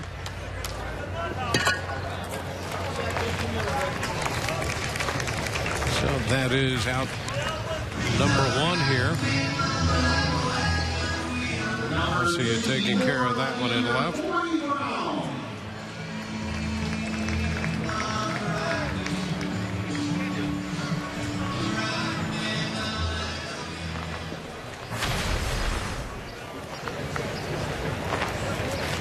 There's Corey Brown. Brown hitting in the leadoff spot now, replacing David DeJesus. And that's a strike. DeJesus had a double in 2 at-bats.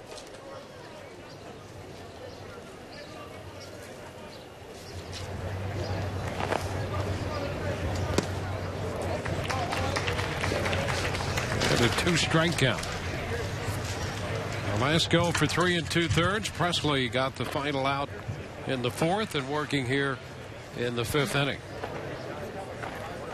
Corey Brown out of Plant High School.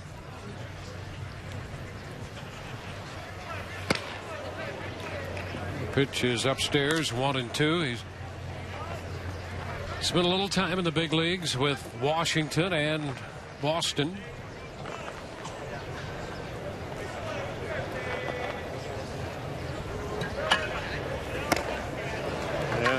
Hard stuff up.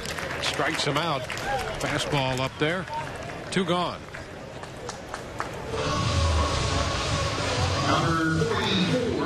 Bases will be empty for Rene Rivera, who'll bat again. He is looking for his first hit. 0 for 2 on the day.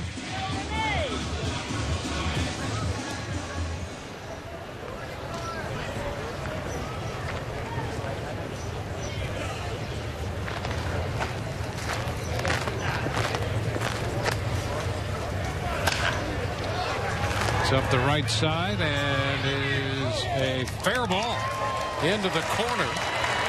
Rivera is on his way to second, and by the time it's dug out, he's standing with a double.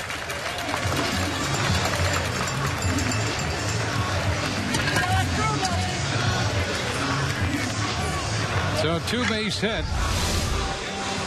Number 13, shortstop, and Rivera takes it the other way, picks up his second double of the year.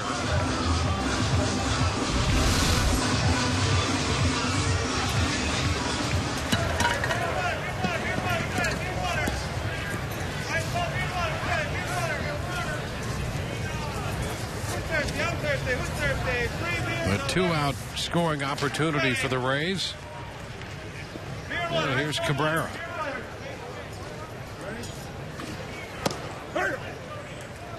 It's a strike.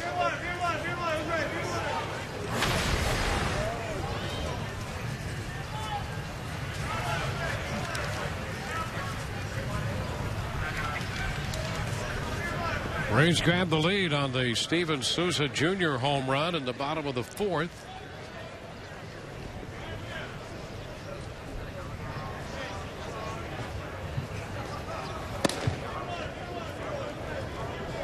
We'll take the count to 1-1.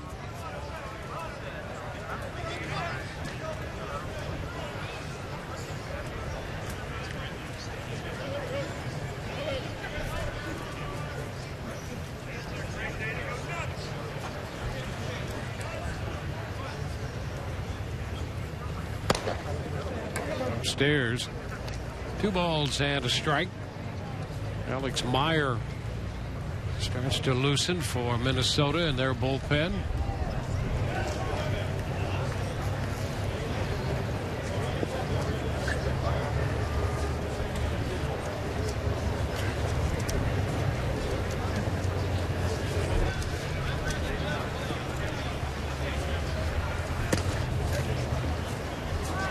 Three balls and a strike.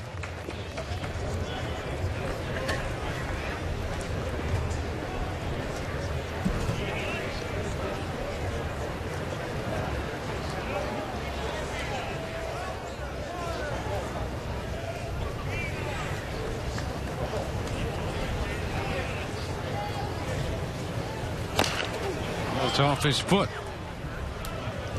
So it's a foul ball, and we'll have a full count with 2 outs and the base runner Rivera on second.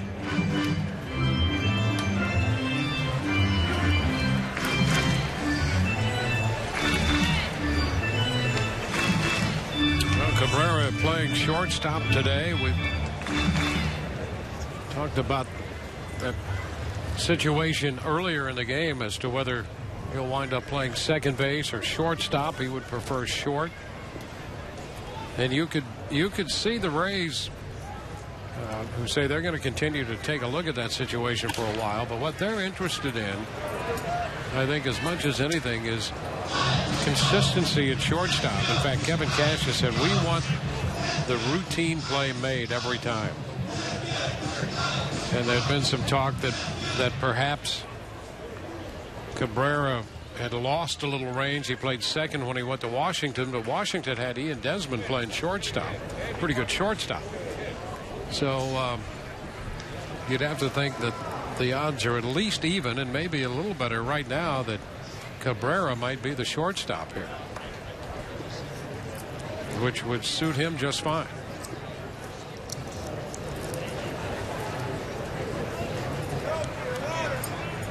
3-2 pitch about to be made again.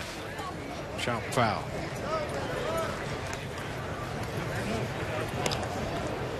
And there's a lot to be said about making the routine play.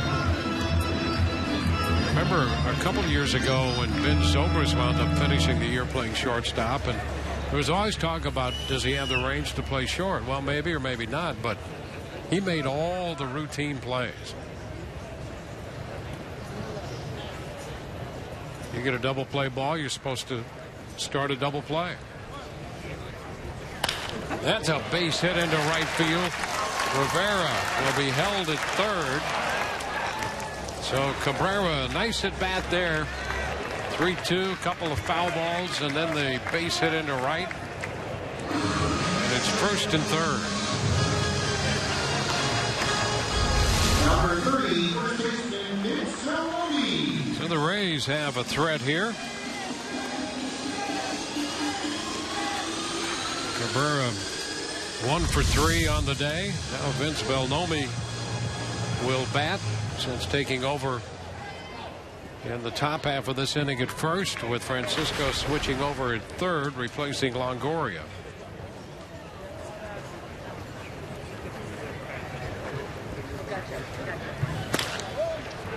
Chopped to second. Glove there, and that will retire the side. Rays leave 2. On to the 6th, 3-2 Tampa Bay.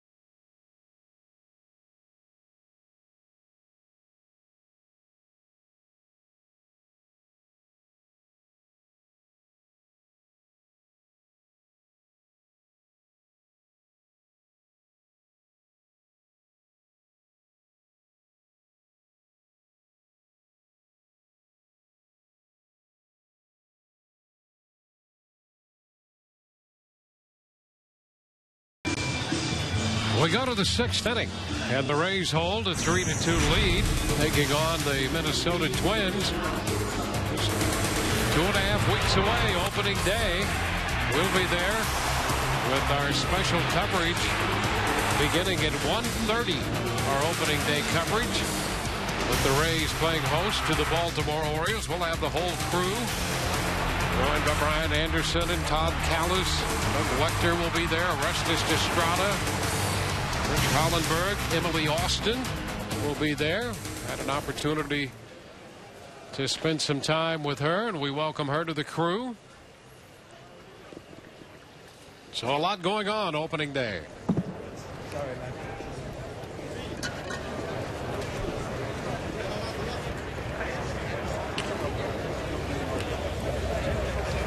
On to the 6th we go. Here's Vargas to lead it off. The pitch is upstairs to him, 1-0. Tim Beckham has entered the game. He's at shortstop now. Beckham taking over for Cabrera.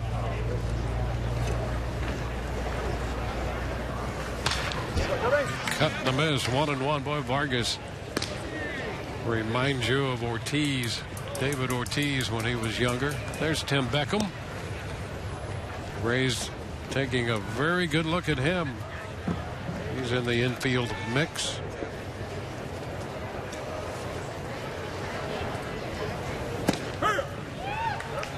One and two.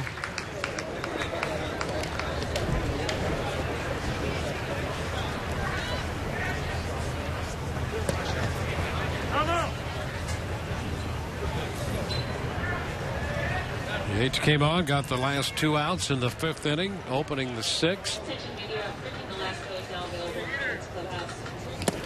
And a big cut and a foul tip strikeout. Vargas out on strikes for the 3rd time. Number 31, left fielder Oswaldo Garcia. Oswaldo Garcia. Garcia is 1 for 2.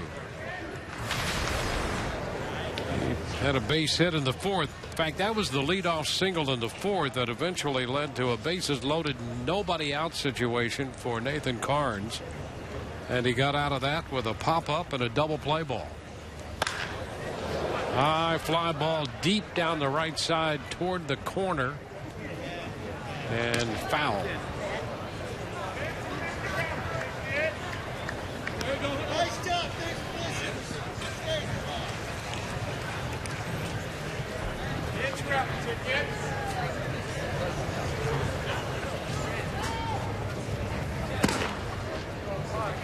One and one.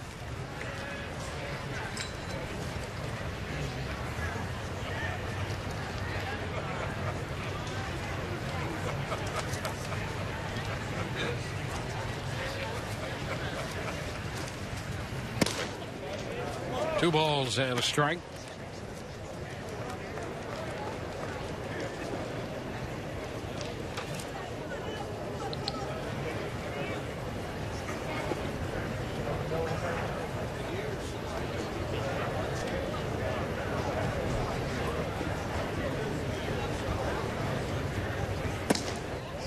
And a little wide.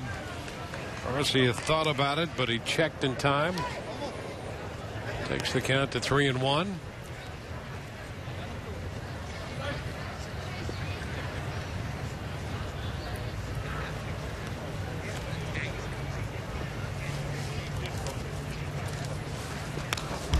Good cut right there. That 3-1 pitch. A little elevation on it. Up, and Garcia like the general location.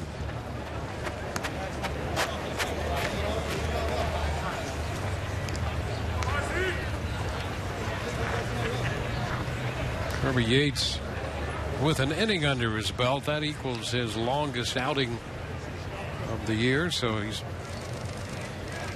trying to extend that a little bit here. Garcia is thrown out. Forsythe to Bellomi.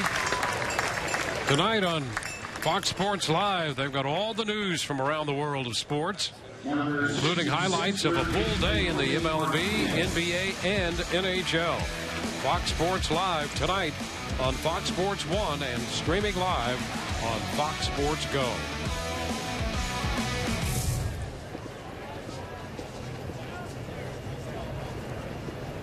Now Jose Martinez.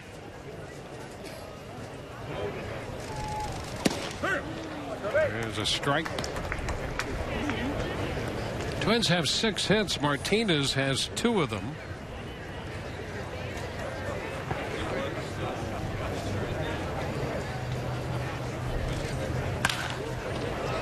Lifted into left.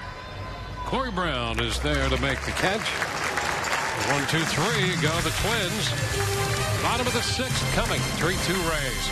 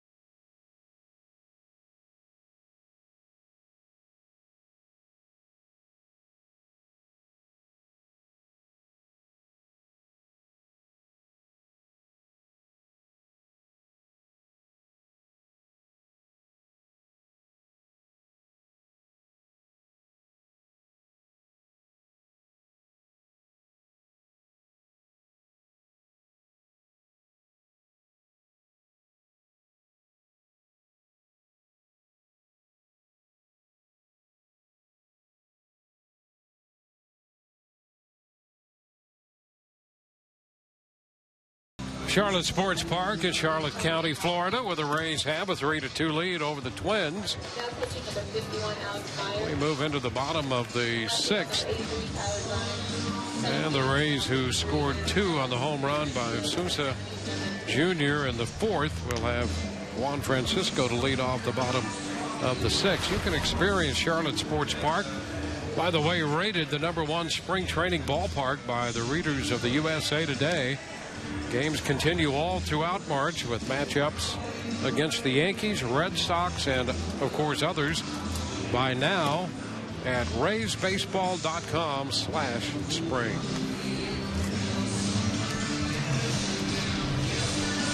Tiki bar out there.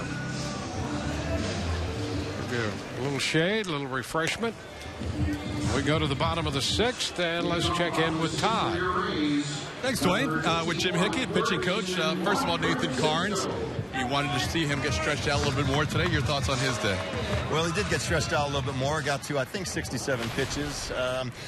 Started out really nice, really clean, ran into a little bit of trouble later, falling behind in the count. And he got hit a little bit, but it was all fastball damage, and I did ask him to go a little bit more fastball heavy today than he would normally, so at least he followed those instructions. But a good outing overall. Looked like you guys had a nice talk afterwards. Was that anything about mechanics, and how's he looked all spring? Well, he's actually looked pretty good all spring. A little bit mechanical, but not a whole bunch, just more philosophical and about, the most efficient way for him to, kind of get ahead and record outs, which, of course, is the name of the game. But a little bit of both, but not too heavy on the mechanics. Yeah, after 4 perfect innings, he had a lot of chances to work out of the stretch today and worked out of a bases loaded, no out situation, which extended his pitch count. And then you go to Kirby Yates. Here's a little pop-up to shallow center field. It's going to fall in for a base hit. Juan Francisco leads off with a hit. Kirby got extended, a couple of extra outs. Is that something that's nice to see out of a bullpen guy at this time of the spring? Something that's nice to see, and something all the kind of not traditional, but the one-inning relief pitchers, the guys that you would look at and know that regard. Time for all those guys after about 4 or 5 outings to record more than 3 outs, or at least get up and down, one time, whether it's 3 outs, 4 outs, or 5 outs. But that is nice to see out of him. Obviously, there's some changes in the rotation in terms of what your plans were coming in and where they may end up at the end of spring. Normally, you would like to have your A, B, C, D, E guys start to line up for the regular season at this point. Is it kind of difficult right now formulating that schedule because everything's been changing on a daily basis, it seems?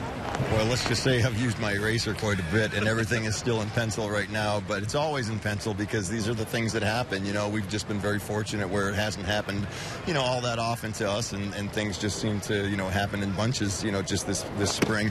So, yeah, it's a little bit unsettled right now, but we'll make the changes to the schedule, and we'll have people out there, ready to pitch game 1 through 162. How many guys would you think are realistically in the mix for 4 and 5 in the rotation, or even 3 for that? Sure, I was going to say, who's 3? Tell me who 3 is.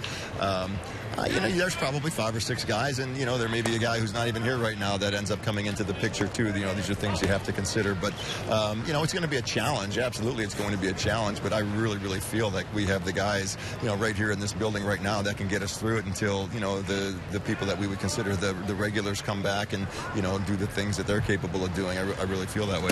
Do you want to get, when you figure out at least 1, 2, and maybe 3, you want to get those guys on those every 5th day times now with their next start? Oh, I absolutely want to, but that's probably not going to happen just because somewhere you're going to have to either come up short or you're going to have to come up a little bit long on one of those. So we're going to have to solidify who is going to be 1, 2, and 3 and then kind of work around that. But it's not going to be major adjustments, but it's just an inconvenience, really. You mentioned 5 or 6 guys. Mike Montgomery has been a starter in his minor league career. You used him out of the bullpen early. Is he in the mix to move back, or is it too late to try and stretch someone like him out? It's not too late because he's already thrown up to about 50 pitches. I mean, he could make 3 or 4 more appearances and build his pitch count up to almost 100 in that regard. So that's something that's probably part of the discussion, as are 5 or 6 other guys as well. And I think you're going to see some unconventional things once the season starts, I think, but that's just because that's what's going to have to happen. Unconventional, too, in that your pitchers hit the 2nd series of the year. Yeah, that's a little bit unconventional, but that's also an opportunity to be pinch hit for as well, and to maybe remove a guy from a game a little bit a little earlier than you would normally, where that may come into play also. I can't see the bullpen from here, but who's next in the game? Kevin Jepson's next, and then Boxberger, and then Jordan Norberto. Appreciate the time as always, Hick. All right, I'll see you in a little bit. All right, back to you, Dwayne. All right, Todd, thank you. Pretty good update right there from Jim Hickey. Meanwhile, the Rays have a little something going against the hard-throwing Alex Meyer. Base hit by Francisco, and Forsythe drawing a walk. Logan on for the third time. And Mikey Matuk up here. He made that nice running catch on a fly ball in center field in the top of the fifth. Bats here in the bottom of the sixth inning and takes ball 2, 2-1.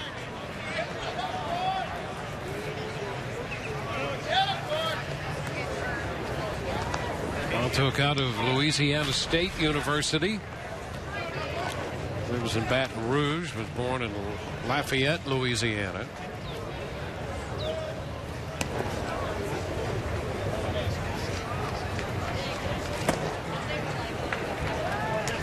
And it's down 3-1. Took it just over 290 last year with the Durham Bulls, 292. And his on-base percentage a little over 360. And he draws the walk here to load the bases. So the bases are loaded. You know, you're a young man in camp and you get a chance to get an at-bat and you draw a walk. You think, well, all he did is walk. But that's an impressive thing. He has impressed some people here with his play in the outfield and with his approach at the plate. And now he draws a walk to load the bases. And Kurt Casale is due up. And Meyer gets a visit. So the Rays with a major opportunity now.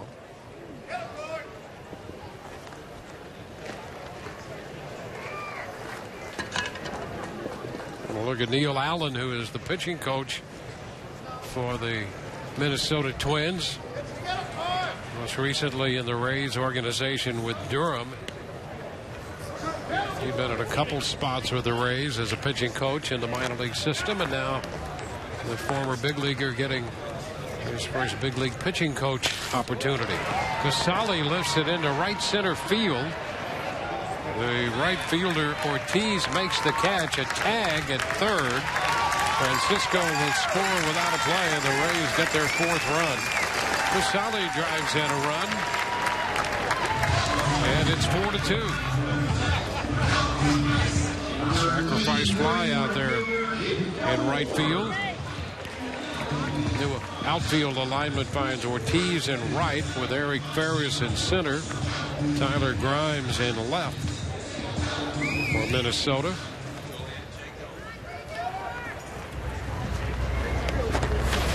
And here's Jake Elmore.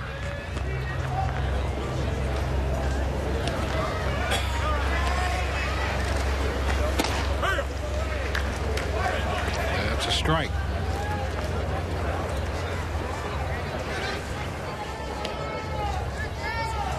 Well, Meyer, who is consistently in the mid-90s and sometimes above, out of the Washington organization.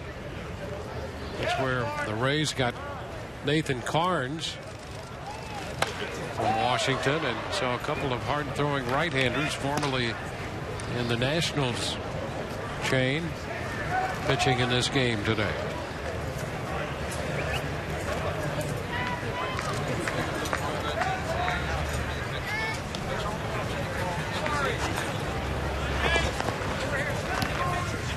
An 0-2 count to Elmore. 1 ball, 2 strikes. That appeared to be a very hard slider right there. And he laid off.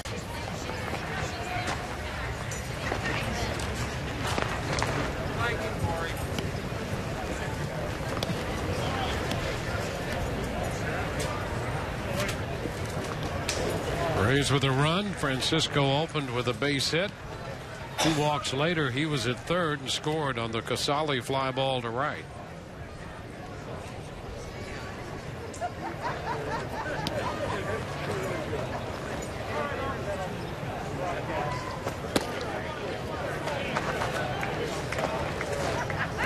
Two and two.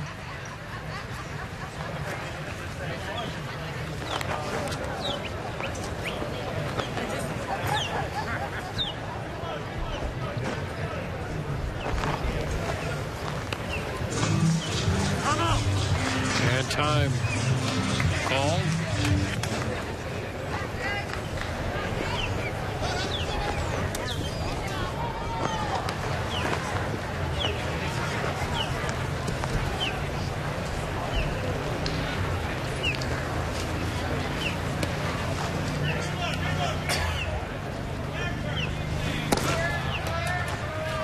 Take it all the way out to 3-2. So Elmore, who was behind on the count, runs it all the way out.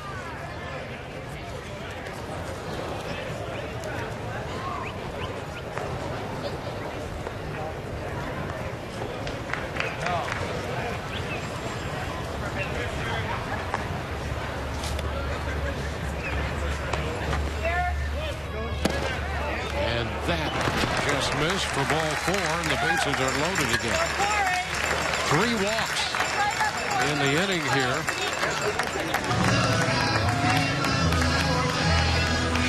That will give the Rays a big opportunity with Corey Brown coming up. Brown 0 for 1.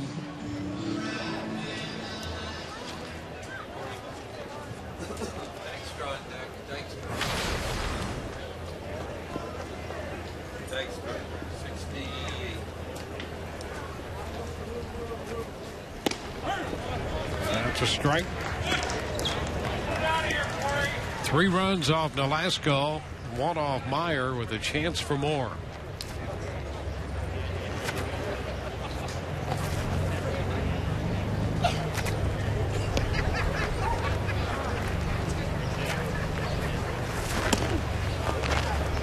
It's 1-1.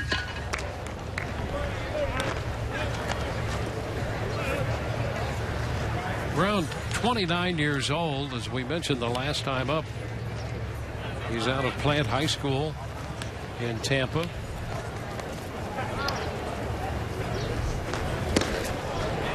One ball and 2 strikes.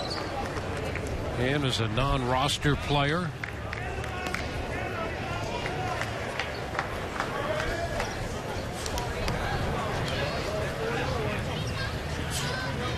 Played his college ball at Oklahoma State. And was twice named an All-American player at OSU.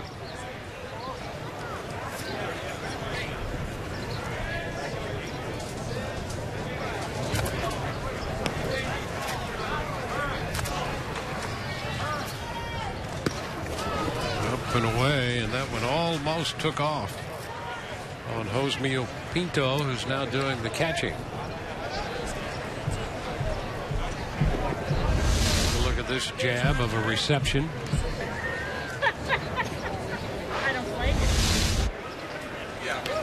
So 2-2. Meyer trying to corral his stuff here. And he misses low. So a full count.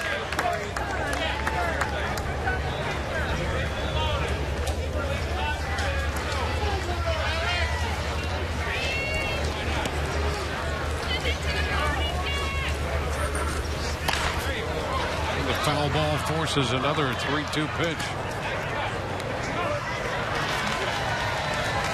1 out in the inning with a run home. The Rays have a 2-run lead. Alan Dykstra has moved into the on-deck spot.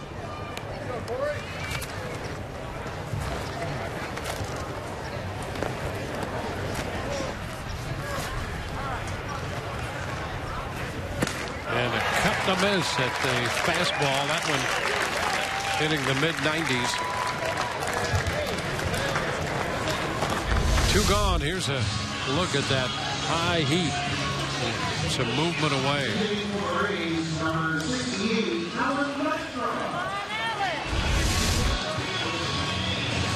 And now Dykstra will pinch hit for the DH Rene Rivera, who had doubled in 3 official at bats.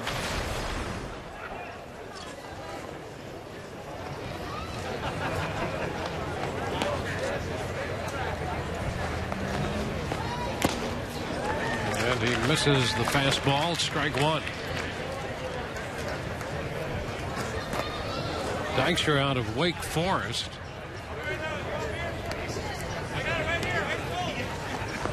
Getting some more action in the Twins bullpen. Michael Tonkin out there. That's fouled out of play. 0-2. Dykstra out of San Diego. Not related to Lenny Dykstra of Phillies and Mets fame. Allen in the minor leagues has shown some pop. He's consistently in double figures in home runs. Takes a big cut and is out on strikes here. So 3 walks, a couple strikeouts, and a run. 4-2 Rays lead.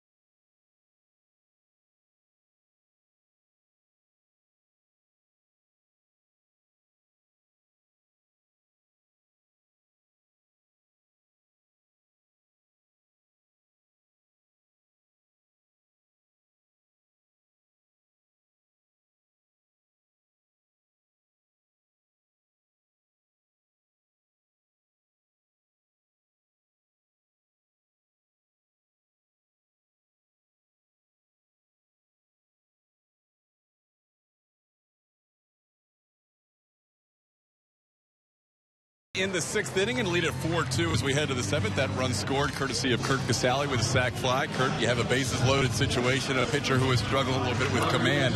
Try and zone in on something on the plate there for early in the count. I think it's easy to get complacent in that situation and try and work a count. A guy who's not throwing strikes, but I just figured, you know, I might as well go up there hacking. He might leave me one over the middle after a mound visit, and fortunately he did, and I got it out there just deep enough for one to get in. And that's where we are right now. 2 runs scored on a ball. It could be a shutout right now. That ball could have been caught. It was up in the air for a little while. But Nathan Carnes told us he didn't think he had his best stuff, but to work through a 4 and change and only give up that 2-run spot, pretty nice. I think Nate did really, really well today. You know, he was struggling and you know, fighting a little bit out there, just trying to find his delivery and his timing of everything. But at the same time, he made some really good pitches. That bases loaded situation, you know, first pitch change up right on right. Not many people can do that, and that was big, and I'm happy he got out of it the way that I thought he deserved to get out of it. When you have that situation and you have right on right first pitch change, did he shake to it, or is that your idea? No. I think I've caught him enough in the past that he's got faith in me, and we threw a change up to the previous batter and had success on it to Fryer. He popped him up, and you know, Texas leaguer out there, so he's like, yeah, let's go for it. You know, give him one of those pound and say throw it like you know you can, and fortunately it worked out for us. Yeah, it really worked out nice to pop up in double play. And then Kirby Yates comes on, and we talked to Jim Hickey, getting extended time for a reliever. Kind of nice to see him get 5 outs. I love Kirby. I think he's a great pitcher, and he deserves good things to come his way. And he just keeps adding to his repertoire. I mean, last year he was mainly a fastball slider guy. Now he's dipping in a curveball. He's got a really good changeup to lefties, and probably can mix it into righties eventually too. But I'm really happy with what he's doing and how he's evolving as a pitcher. You know the story this spring. A lot of the Rays fans are concerned based on some guys expected to be in the rotation that have had some injuries. But you see a lot of these arms, and you've seen them through the years. There's a lot of talent here vying for those last few spots. There's a lot of talent. I think, you know, one name sticks out is Matt Andriese, and you know, it's unfortunate that we're having guys go down at this time so close to this season. But at the same time, it gives people an opportunity to get to the big leagues and contribute early on. And Matt has shown that already through I think 3 or 4 4 starts already. But, you know, don't sleep on him. He's going to help us, believe it. Tell us about his stuff. His pitch really moves, doesn't it? Matt's interesting. He's a big sinker ball guy, so he loves to throw into righties, outside to lefties, and he's got this weird changeup. It's almost like a cut changeup, and it's probably one of the hardest pitches I have to catch on a daily basis. So I'm definitely on my toes when he throws that one, and he'll mix in a curveball and a cutter every once in a while, but I'd say those 2 pitches are probably his main game. Appreciate the scouting report. Nice job today, Kurt. Thanks. Thank you. All right, back to you, Dwayne. All right, thank you. It is interesting to hear the Rays do have some options and a collection of young pitchers who it would appear they're going to need to drop into a spot or 2 in this rotation for a little while. And so it'll be interesting to watch them here the rest of spring training. You see Kevin Jepsen in the game and what he did with the Angels last year. This guy has a big arm. 74 appearances for the Angels last year. They got Pinto looking on an off-speed pitch there. And now Fryer trying to check on the fastball, and he fouls it, strike 1.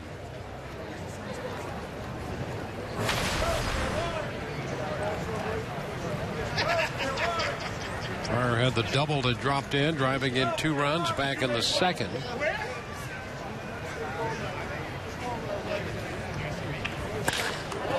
Into center field, and that ball is caught by Matuk out there. Ball hit directly at him. One of those plays it's so difficult to judge whether you should come in or go back, how far it's going to carry, and there appeared to be perhaps a little sun involved in trying to determine the flight of that one as well. And you can watch him go back and then come in and make the grab. 2 outs.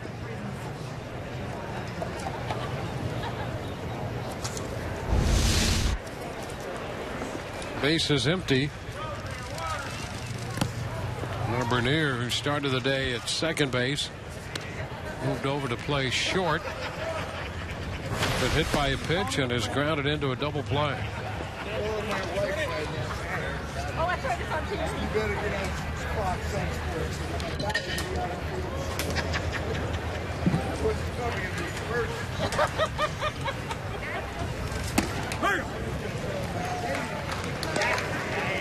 One ball, 1 strike. They're a day early. Tomorrow.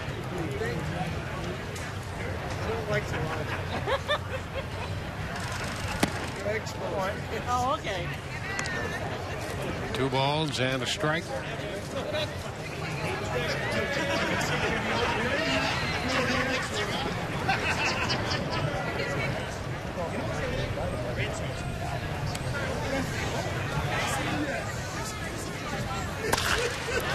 That will be a fair ball, foul ball, just outside the line.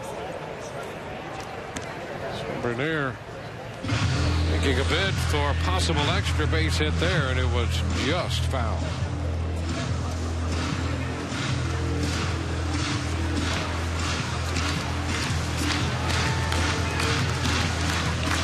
Base is empty, 2 gone.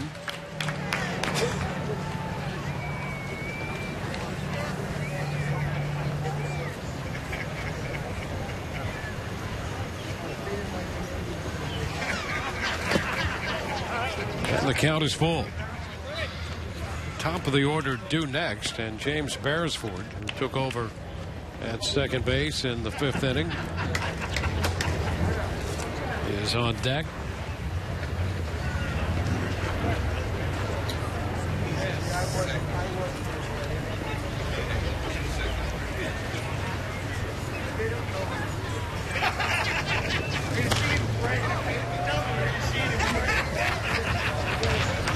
We'll see another 3-2 pitch from Jepsen.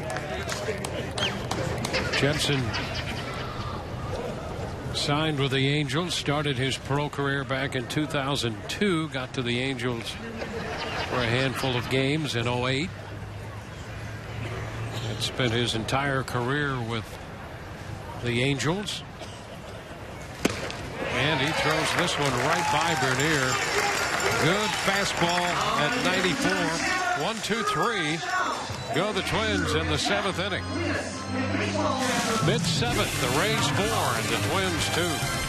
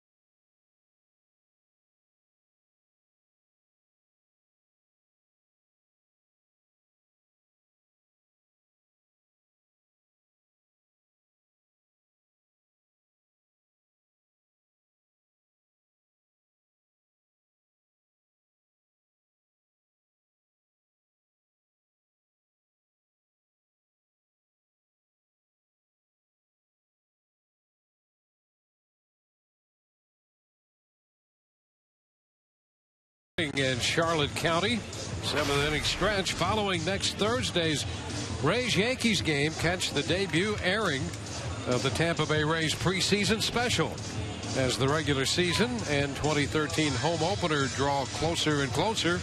Get ready for all 162 games with this episode, full of in-depth analysis and unpreceded Rays clubhouse access. It's all during the Tampa Bay Rays preseason special, debuting next Thursday at 4 p.m.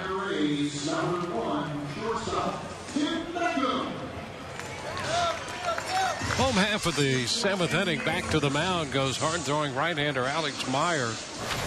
And you got a pretty good idea about him in the 6th inning.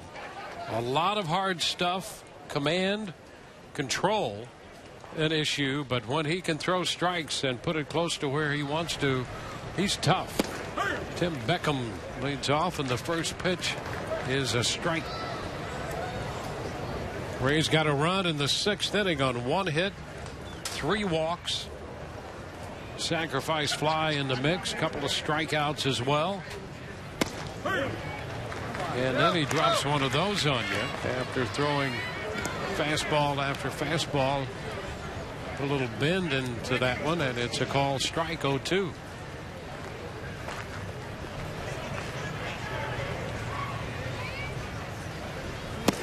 And right back again, and this time out on strike swinging. Well, that's how tough he can be, because you have to be so conscious of the hard stuff and any kind of breaking stuff at all that he can command. He would be devastating with that.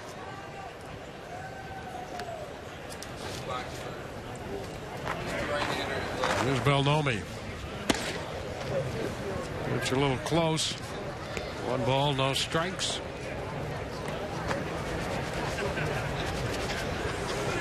There's Boxberger up in the bullpen. 1 hopper to second, handled by Beresford. 2 up, 2 down.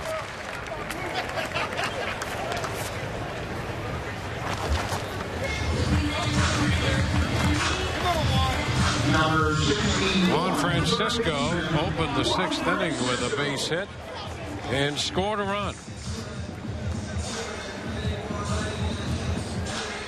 Bats with the bases empty and 2 outs this time around.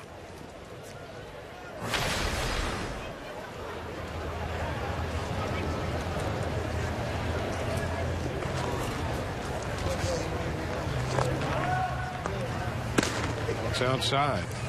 Meyer was a first-round pick by the Nationals in 2011.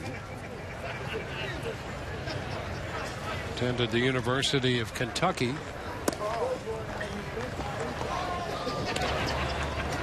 Two and 0 the count.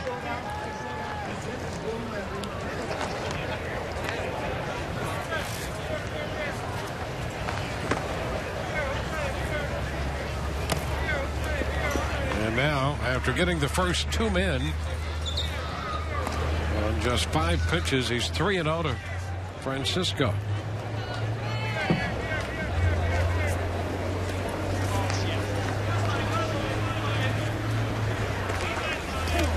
struck out. Pitch got around his feet for ball 4. So a 2-out walk. And Alexi Casilla, who had taken over at second base in the top half of this inning for Forsythe, will bat.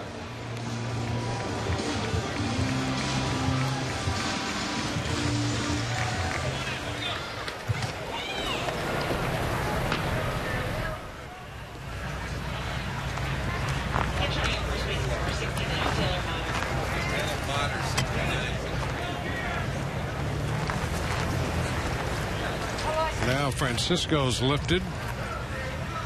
Taylor Motter is in there running for him. And there he goes. And he is thrown out at second base on the first pitch to Casilla. And that will retire the side. Grenier, the shortstop, taking the throw on the caught stealing.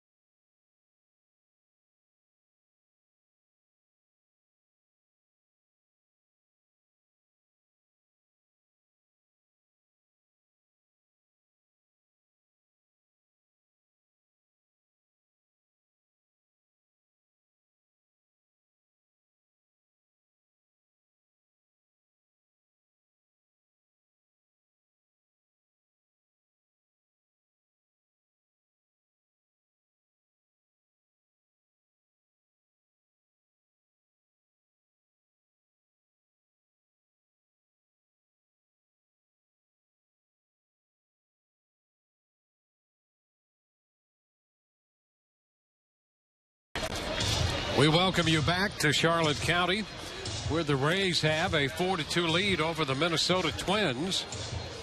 And their fourth pitcher of the day takes over on the mound, Brad Boxberger, who was so impressive last year for the Rays. After getting a chance to stick with the Major League club, he was dominant out of the bullpen. You just look at the strikeout numbers for him last year.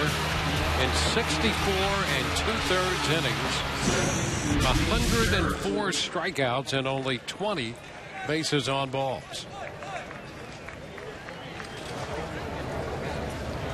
And he's on to face the top of the order in the 8th inning. Opponents hit just 155 off Boxberger. And James Beresford leads it off. 1 ball, no strikes.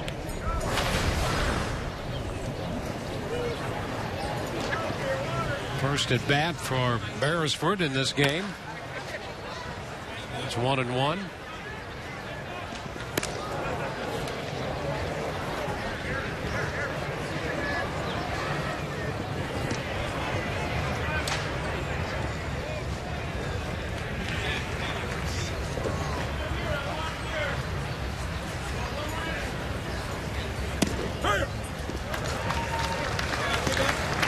Ball, 2 strikes.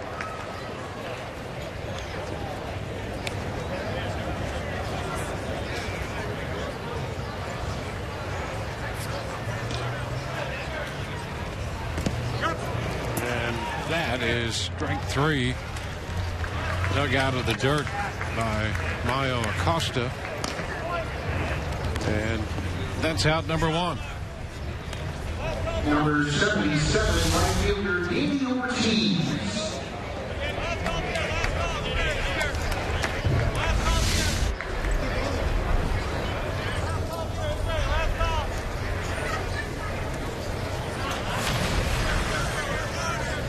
So one away here in the 8th. The bottom fell out of that pitch to Beresford, and one of the things that makes Boxberger so difficult. He drops this one in. You know, he's been working on a curveball a little bit, and that had a little of that action to it. First pitch strike to Schaefer. First one line foul. He has been working on the curveball, and he did show us the grip on that pitch. And that's an interesting grip. You know, there for a while, that knuckle curve was popular. A chopper back to the mound. And Boxberger, with his kind of stuff, of course, he's not going to just throw a conventional curveball with a conventional grip. It would have to be something a little different. 53, center fielder Eric Ferris. So 2 outs here in the 8th.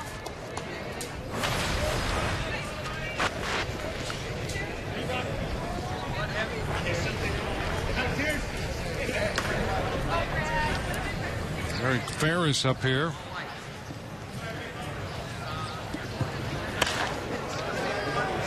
And that's popped to the right side. Casilla takes care of that. So Ferris is retired. 1, 2, 3. We go to the bottom of the 8th. 4-2 Rays.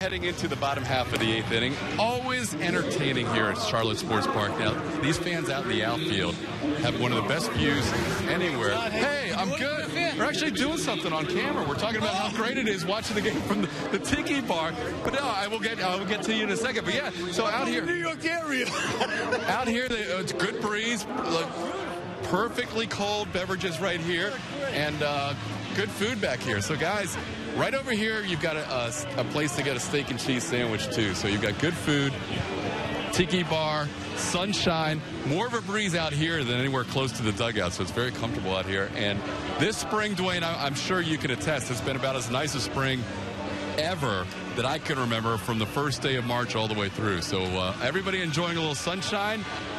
And the Budweiser Tiki Bar, back to you. Yeah, and Todd, I knew it was only a matter of time until you vacated the dugout and wound up out by the Tiki Bar. It's got to be. I mean, it's part of the ambiance here. You got to at least make one full circle around the stadium, and this is one of the better spots to watch the game. Yeah, we've all been together long enough to know each other's tendencies. That's yours right there. I'm with you. Enjoy. All right, buddy. See you. Well, we got to the bottom of the 8th inning, and the Rays hold a 4-2 lead. Tim Stauffer is the new pitcher coming over from the National League and the San Diego Padres. Alexi Casilla will be the first man to face him, the 4th pitcher for the Twins in this game. Pitch is bounced foul, strike 1.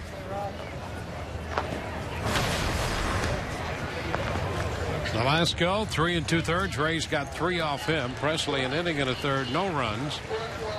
And Alex Meyer, 1 run in 2 innings of work. 1-1 to count to Alexi Casilla.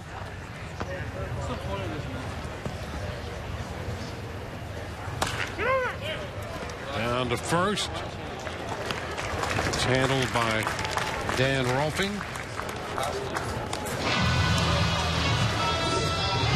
One away.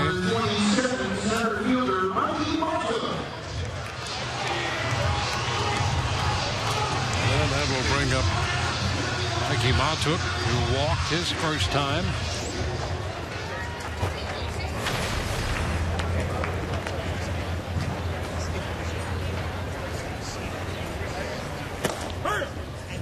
First pitch strike. Bottom half of the eighth.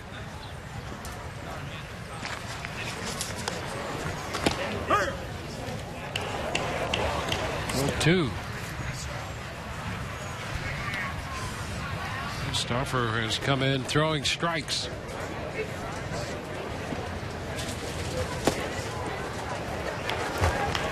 One ball, two strikes.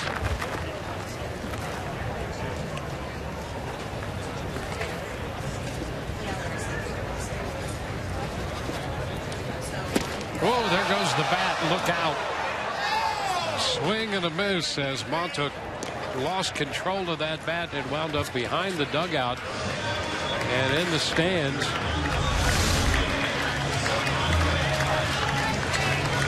Number 78, catcher Michael Acosta. So everybody's all right. 2 outs here in the eighth. Mayo Acosta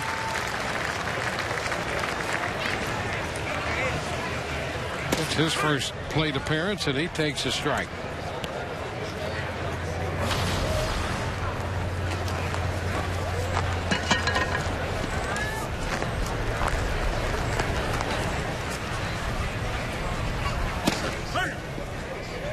Two. The veteran right-hander. He originally got to the big leagues with the Padres in 05.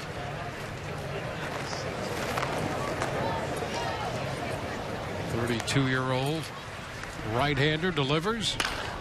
Ground ball to short. So a quick inning for the veteran righty. 1-2-3 go the Rays. We're headed into the 9th inning. It's 4-2 Tampa Bay.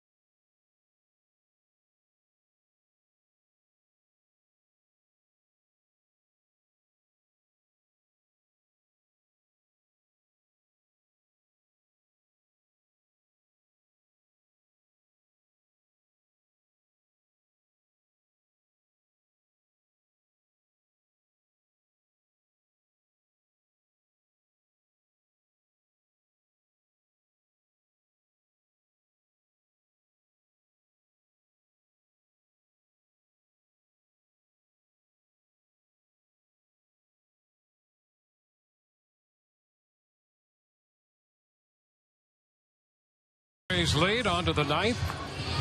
Twins coming in for their final shot. Opening day right around the corner. Be sure and join us Monday, April 6th, when the Rays take on the Orioles. Get your tickets now to experience all the fun and excitement of opening day. Visit RaysBaseball.com or call 888-FAN-RAYS.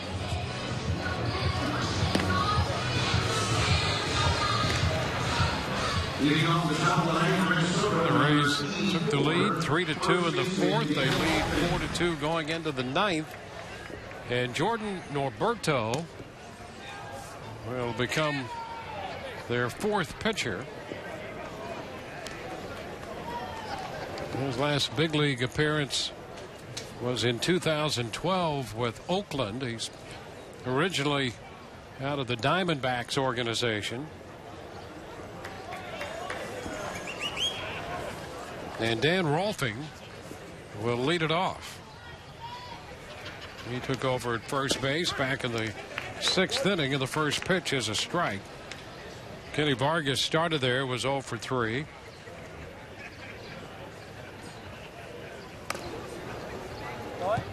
Oh, 2.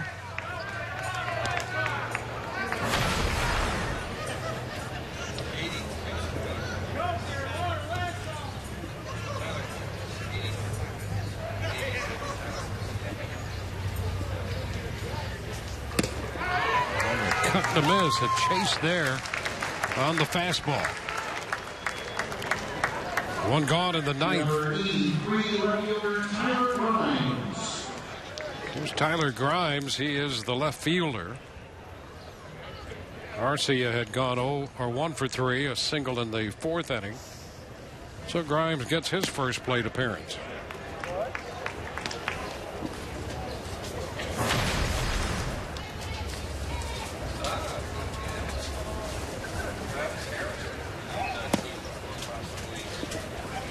One ball, no strikes.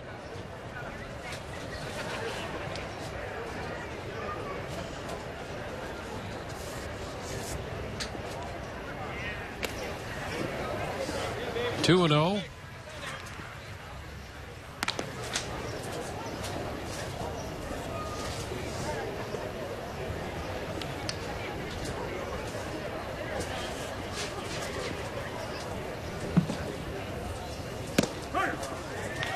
Two and 1.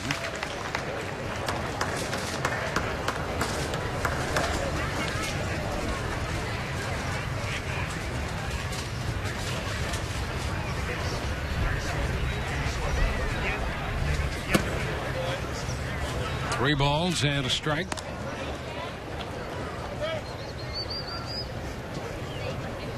Roberto, 28 years old.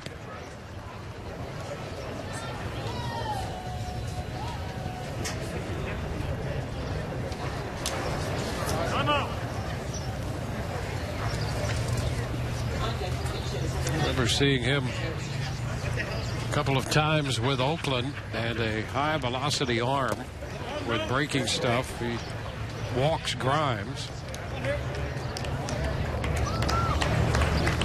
And that brings up Travis Harrison, bat for Jose Martinez.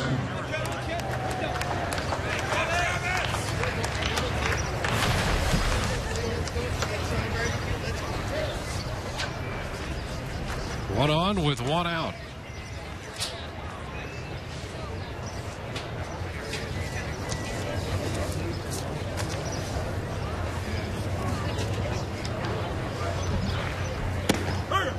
It's a strike.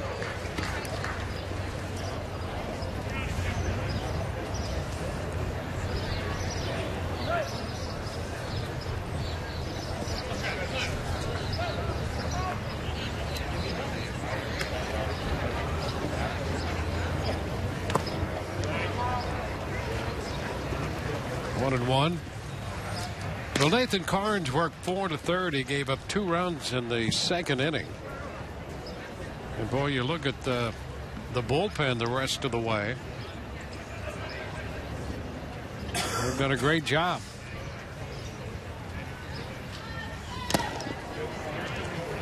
One ball, 2 strikes.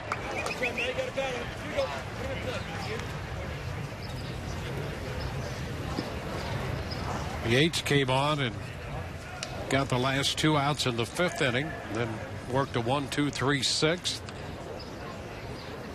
Jepson a 1-2-3 inning himself. Boxberger 1-2-3, and now Roberto's in here, and he's given up a 1-out walk. A 2-2 count on Harrison.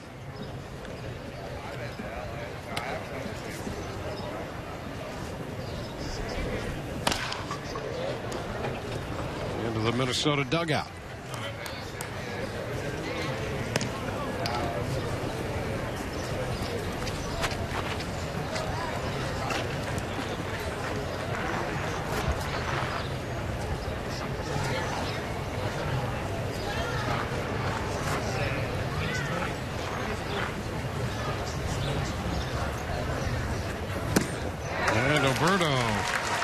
Strikes out Harrison swinging.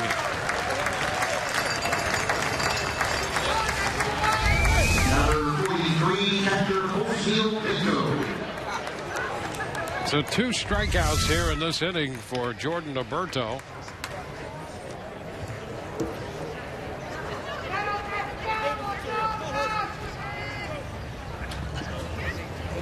Now, here's Pinto. Pitch is a strike. Down to second base goes Grimes, not being held. Rays staff with 10 strikeouts in this game. Carnes had 4, Yates 1. Jepson a couple, Boxberger 1. And now 2 by Norberto.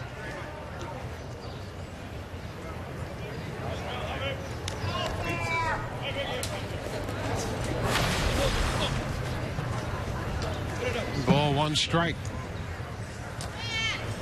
Guess you have to be at the Trop to get pizza with 10 strikeouts, huh?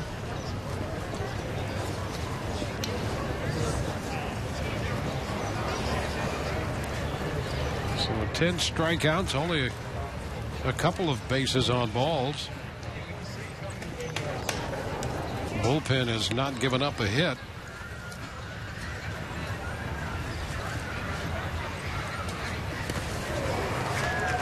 One and 2 now. Bottom fell out of that pitch.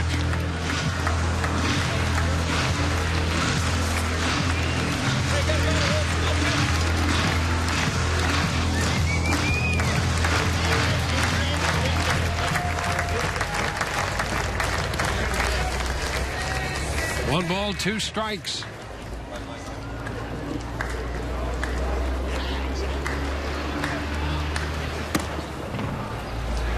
Now it's 2 and 2.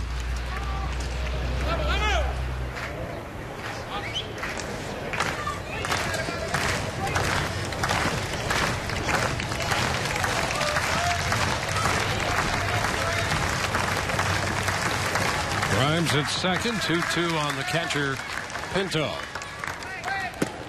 And the count is full, 3 and 2. So we've got all the way down to 3 and 2. The question is, will we see Brock Peterson, who is on deck?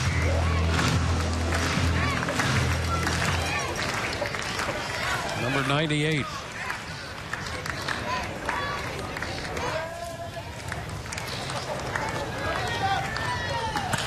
Fly ball, center field. Takes care of that one, and the Rays are winners here this afternoon. Walk and a man left in the 9th inning. And the Rays have beaten the Minnesota Twins for the 3rd time this spring. It's a 4-2 final for the Rays, their 8th win of the spring. They won 7 of their last 8. Carnes will get the win. Alasko the loss before 4,418. Todd Callis and the rest of our crew, Dwayne Stats. Thanks for being with us. Hope you've enjoyed the telecast. Rays and the Yankees on Sun Sports coming up. That's our next telecast on the 26th. On a beautiful day in Charlotte County, we bid you adieu. Rays winners. So long, everyone.